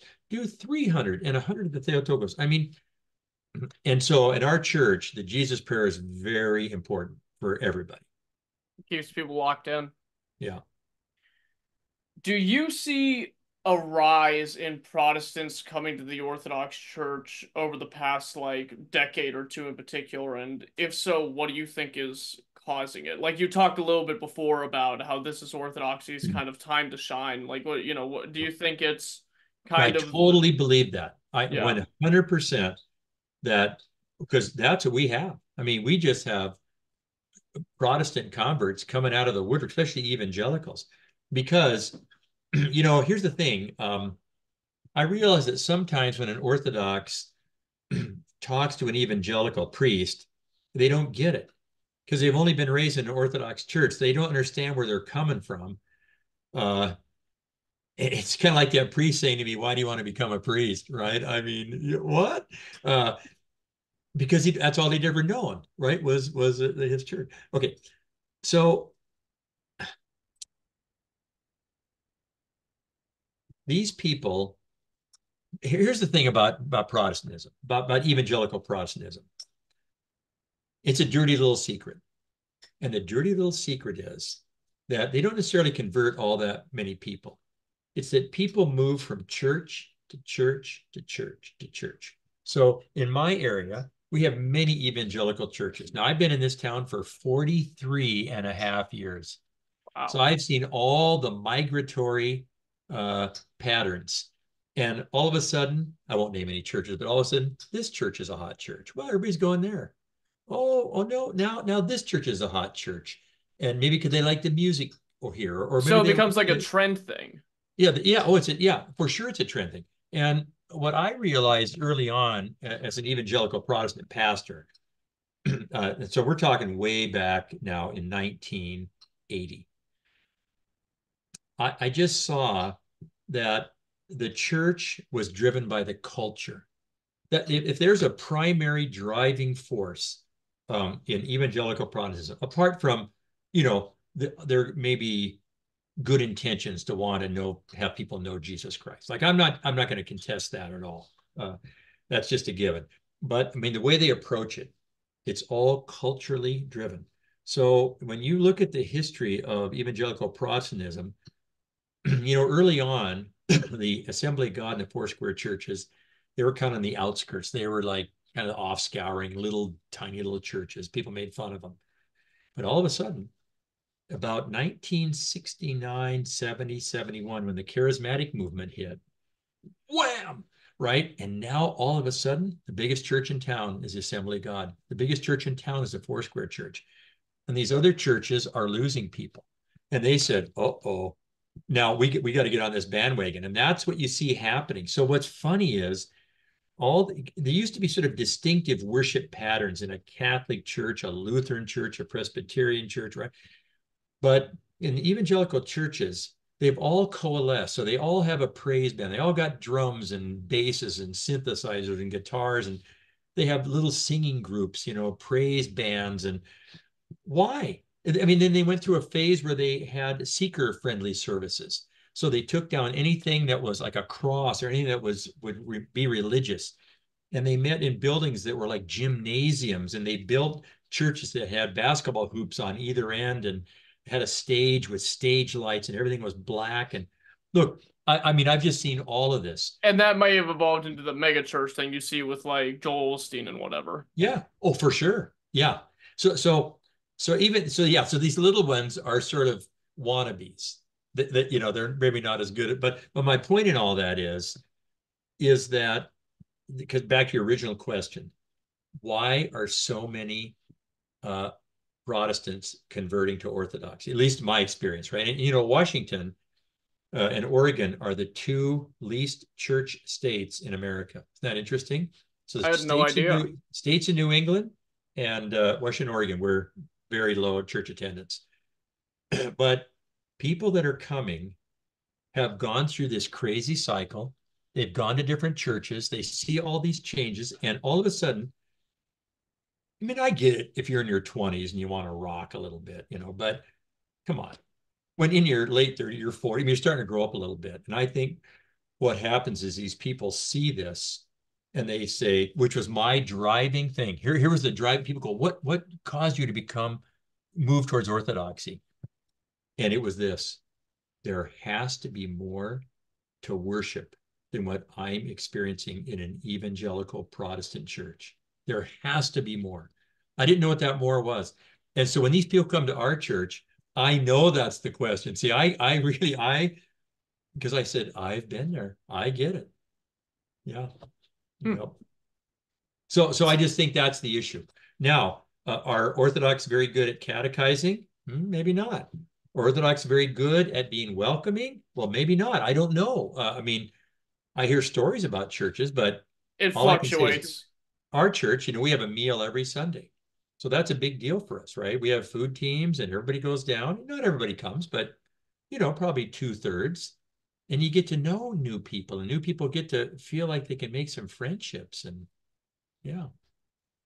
And in all that traveling and as your long tenure as a priest, with meeting all these people from all these places coming from different spiritual states, if aside from what we've already talked about, because I love your stories, but what would you say would be the most personally impactful moment in your life as a priest? Uh-huh. Okay. That's a good question, actually. I would say I've had a few. Um, I want to so hear them all, so. yeah. So what I mentioned to you, for example, well, I'll tell you, my first trip to Mount Athos was very impactful for me. And I went with Father Paul Yaroslav, a good friend of mine, and some other handful of other people. And the first time they brought out the relics at Philotheo Monastery after Compline.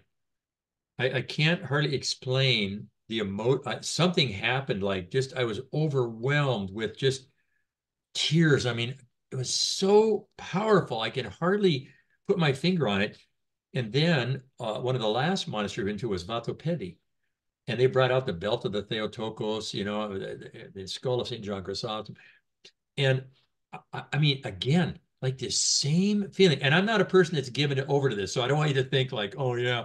No, it was so weird to me, but in a beautiful way, like an emotion that was just, it enveloped me. So that was way back in 2005. And then I went about 5 years ago, Father Justin Havens, who's a really one of probably my closest priest friend in the world. We went back over and we went with Father Peter Hears. He had a group and we traveled. And because Father Peter has all these great connections over there, instead of going to these big monasteries, we went to these skeets. And we went to skeets in northern Greece. We went to Meteora. um, but these elders talked to us. It's very interesting to me.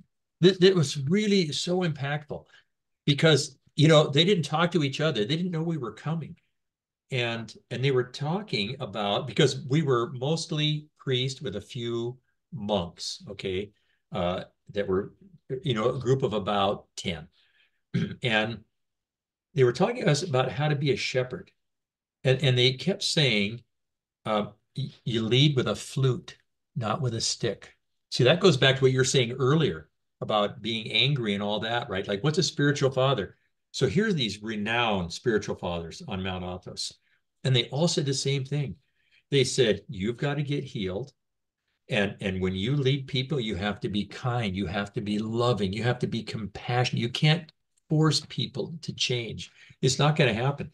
So that was a very impactful thing for me. And I just think, other than that, I mean, my encounters with godly priests, uh, like Father Demetrius Corellis, he's a wonderful guy. That's my And mother's spiritual father. he's your mother's spiritual father? Yeah. Yeah, yeah. Okay, so I really love that guy. But what I love about him? I'm a little bit of a crybaby. You can't tell that, but he's a big crybaby.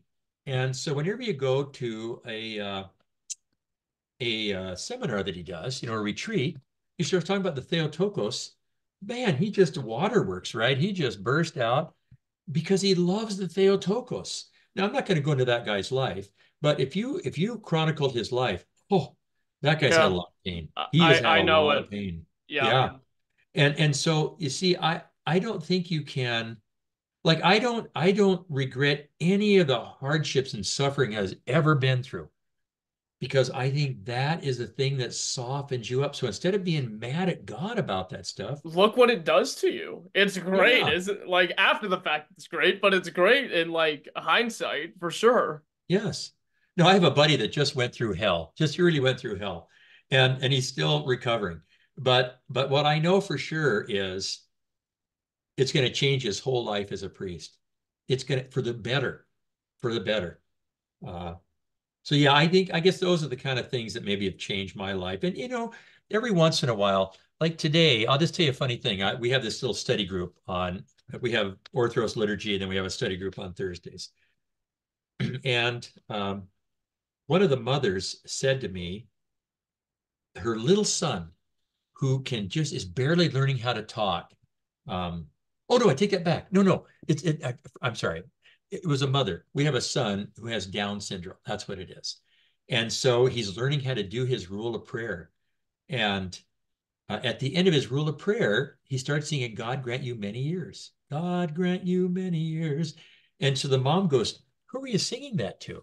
What were you singing that? He goes, that was for Father David. And I thought, oh my gosh, that's the kind of stuff, the rewards that a priest get. I said, just tell him thank you. Because I mean, I'll take all the prayers I can get. That's for sure.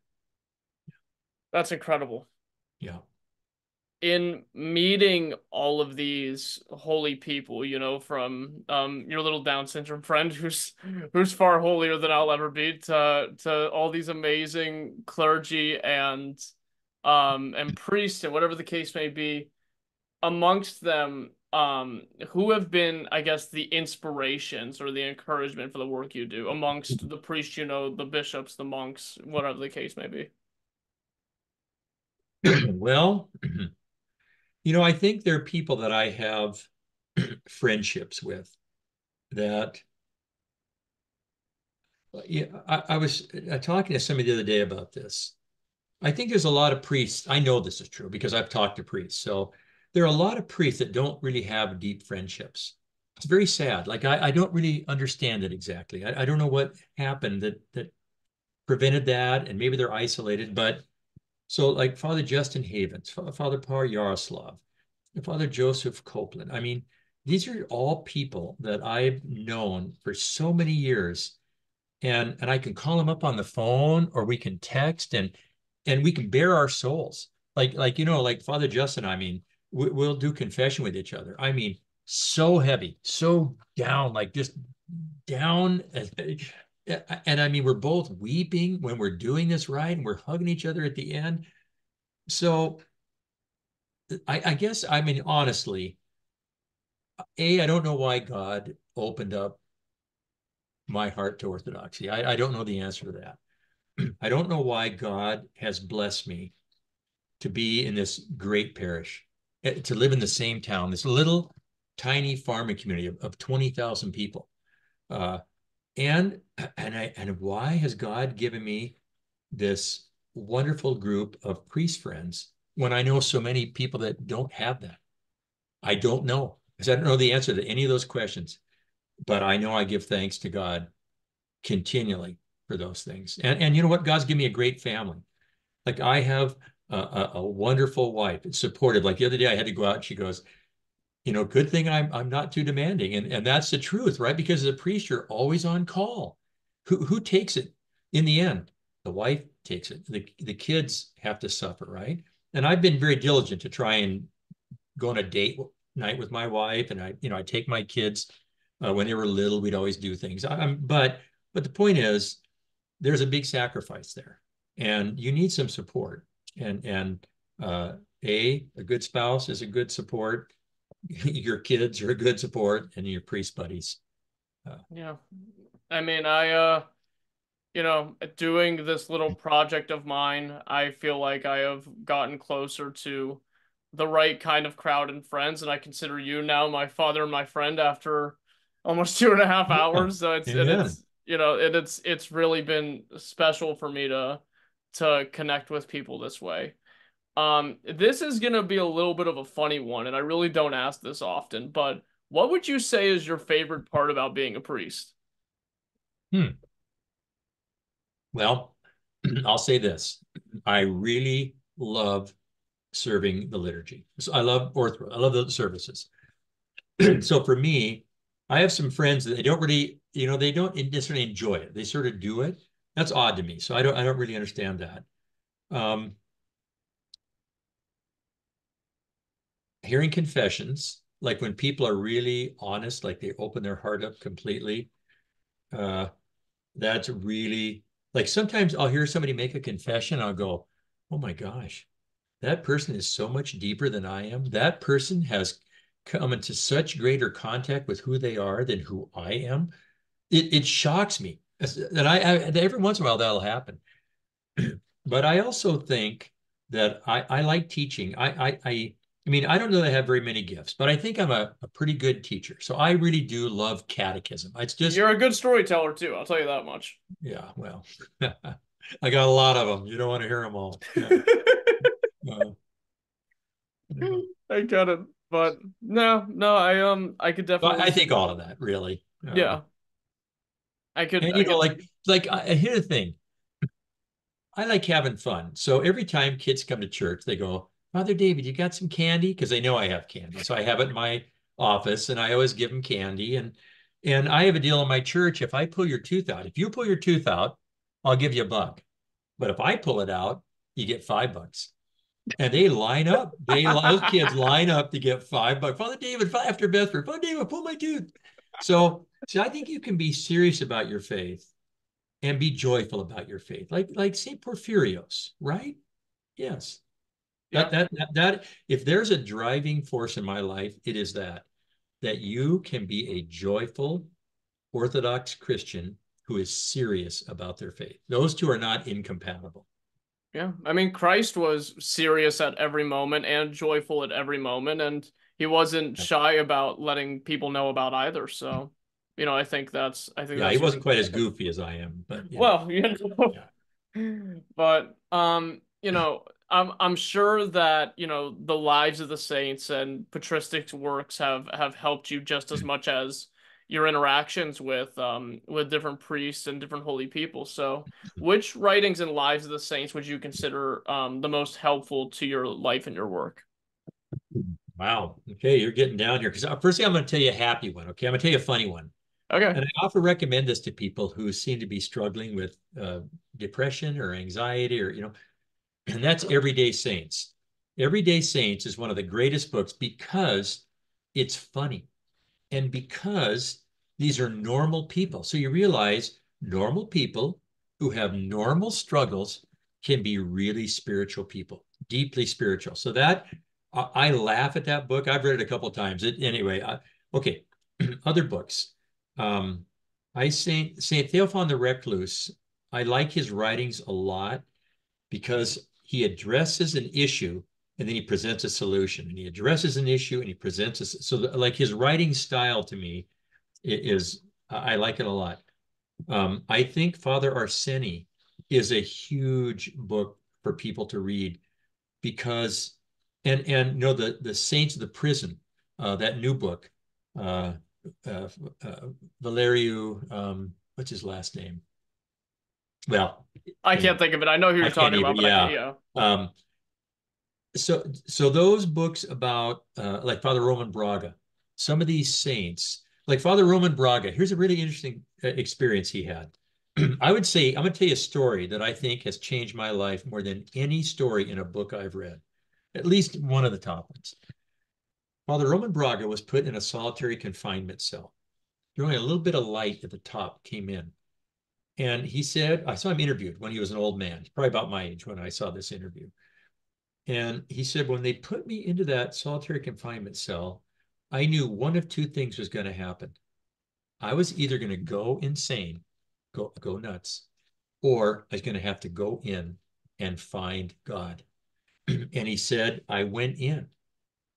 And he said, what I discovered was, and here's the fascinating thing. He says, what I discovered was, I thought I knew God because he grew up, went to the monastery all the time. He chanted, right? Preparing to be a priest. I mean, all these things. He knew, he said, but what I discovered was I only knew about God. I only knew about God. And in that solitary confinement cell, I began to know God. Now I'm telling you, that is a haunting refrain for me. Elder Emilianos, right? He says, many people know about God, not many people know God. So you know what? I'm talking to you as a friend, like be a straight shooter. I don't know if I know God. I don't know. I mean, I read some of these books and I think, oh my goodness, like, I mean, I'm here. So, but I want to know God.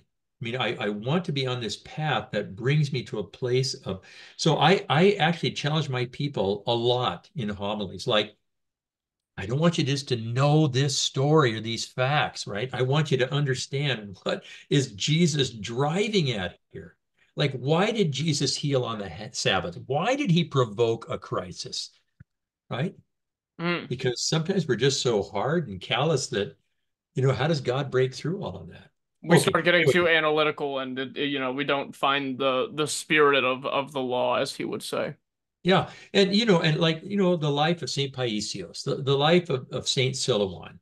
Um, Again, Metropolitan Rothios Blakos. I mean, I think his writings are for a priest and even for a layperson, they are incredible. And even something as simple as the Way of a Pilgrim. I just think all those things, if you're ready for them, like now St. Isaac of Syria, right, his homilies, or Saint Ephrem of Syria, right? His spiritual psalter. I was reading that to my catechism class the other day, and I said, "Where does this come from? Like, how can these two great saints, Saint Isaac and Saint Ephrem, write like this? What? I mean, it's just it's so incredible.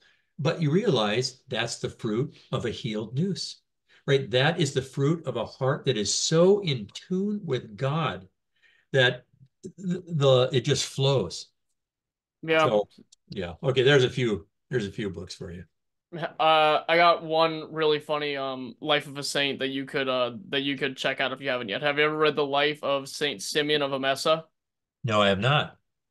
That's a good one. If you wanna, Okay. that is a very very funny story that'll have you scratching your head a little bit, but it's a little tannish green book that you could find. But Yeah. you know, may See, St. this Anthony's, has come out with these great series of these classic church father books. I've seen those. Yeah. Yes, and they were so kind that they sent to any parish that asked a giant box load of books. It was incredible. I've been distributing to our people and put them in our church bookstore. But if people want to just start reading St. John Chrysostom, just basic things, I highly recommend that. Yeah. Yeah.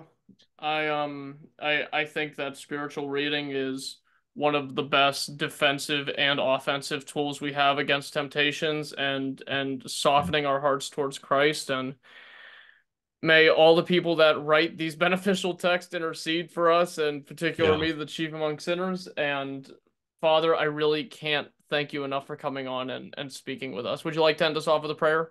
Sure. This has been a lot easier than I thought. I wasn't quite sure where we're going with this, but thank you very I much for, yeah, okay. I had a fantastic time. In the name of the Father and the Son and the Holy Spirit, O Christ our God, thank you for this time we're able to spend together. I do pray you'd open all of our hearts, and anyone that happens to listen to this, help us come to a place where our nous is receptive to what your Holy Spirit wants to do in our life. I ask your blessing upon this ministry, for thou art holy, both now and ever in two ages of ages. I Amen. mean. The next guest we are going to have on our podcast is going to be Father George R.A. Aquaro, who is the author of Death by Envy, The Evil Eye and Envy in the Christian Tradition. And eventually, and I'm going to start using this word eventually because I keep saying we're going to do it, but we keep getting sidetracked. We're going to continue our readings of Wounded by Love, The Life and the Wisdom of Elder St. Porphyrios. Father, any I'm going final to say one thoughts? thing. Oh, tell me. If you think I'm a character, wait till you interview Father George Aquaro. He's a good friend of mine. He's coming on tomorrow, He's a hopefully, yeah. great guy. Yeah. Yeah, I'm excited for that one. But, today's been wonderful with you. Any final thoughts or message for the audience? You know what? Just it's Lent. So let's think about this. What can we do in Lent? In the monasteries, a lot of times the nuns will do 120 prostrations a day. They double it in Lent. Isn't that interesting? So I guess what I'm saying is maybe the one thing we can do, one of the main things is put this away, right? Try less screen time in Lent, and more of this, right? More prayer rope. I think I'll just leave it at that. Yeah, I Less agree. screen time and more prayer rope. I think that considering how busy priests are going to be during the Lenten period, that we're going to be boosting our readings a lot. We may even get through the book before Pascha, and we'll continue on to a couple more just because I can't inconvenience guys like you too much while you guys are One at of your the business. things your readers can do, truly, like what kind of ministry do I have? They need to pray for their priests and the priest Yes. families. That is for sure. If that would be one of the greatest things, the gifts they could ever give. Yeah, you are in my prayers and the prayers of my listeners, and hopefully you keep all of us in your prayers here listening and at the Orthochat. And Father, it's been Hey, wonderful. Yanni, thank you. God Thank you bless so you. much. God bless you.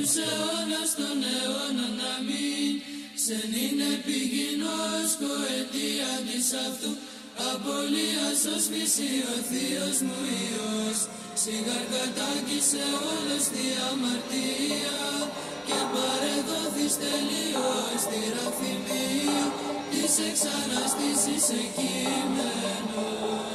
Kyrie Iisus Christe eleison, Kyrie Iisus Christe eleison, Kyrie Iisus Christe eleison, Kyrie Iisus Christe eleison, Kyrie Iisus Christe eleison, Kyrie Iisus Christe eleison, Kyrie Iisus Christe eleison, Kyrie Iisus Christe eleison, Kyrie Iisus Christe eleison, Kyrie Iisus Christe eleison, Kyrie Iisus Christe eleison, Kyrie Iisus Christe eleison, Kyrie Iisus Christe eleison, Kyrie Iisus Christe eleison, Kyrie Iisus Christe eleison, Kyrie Iisus Christe eleison, Kyrie Iisus Christe eleison, Kyrie Iisus Christe eleison.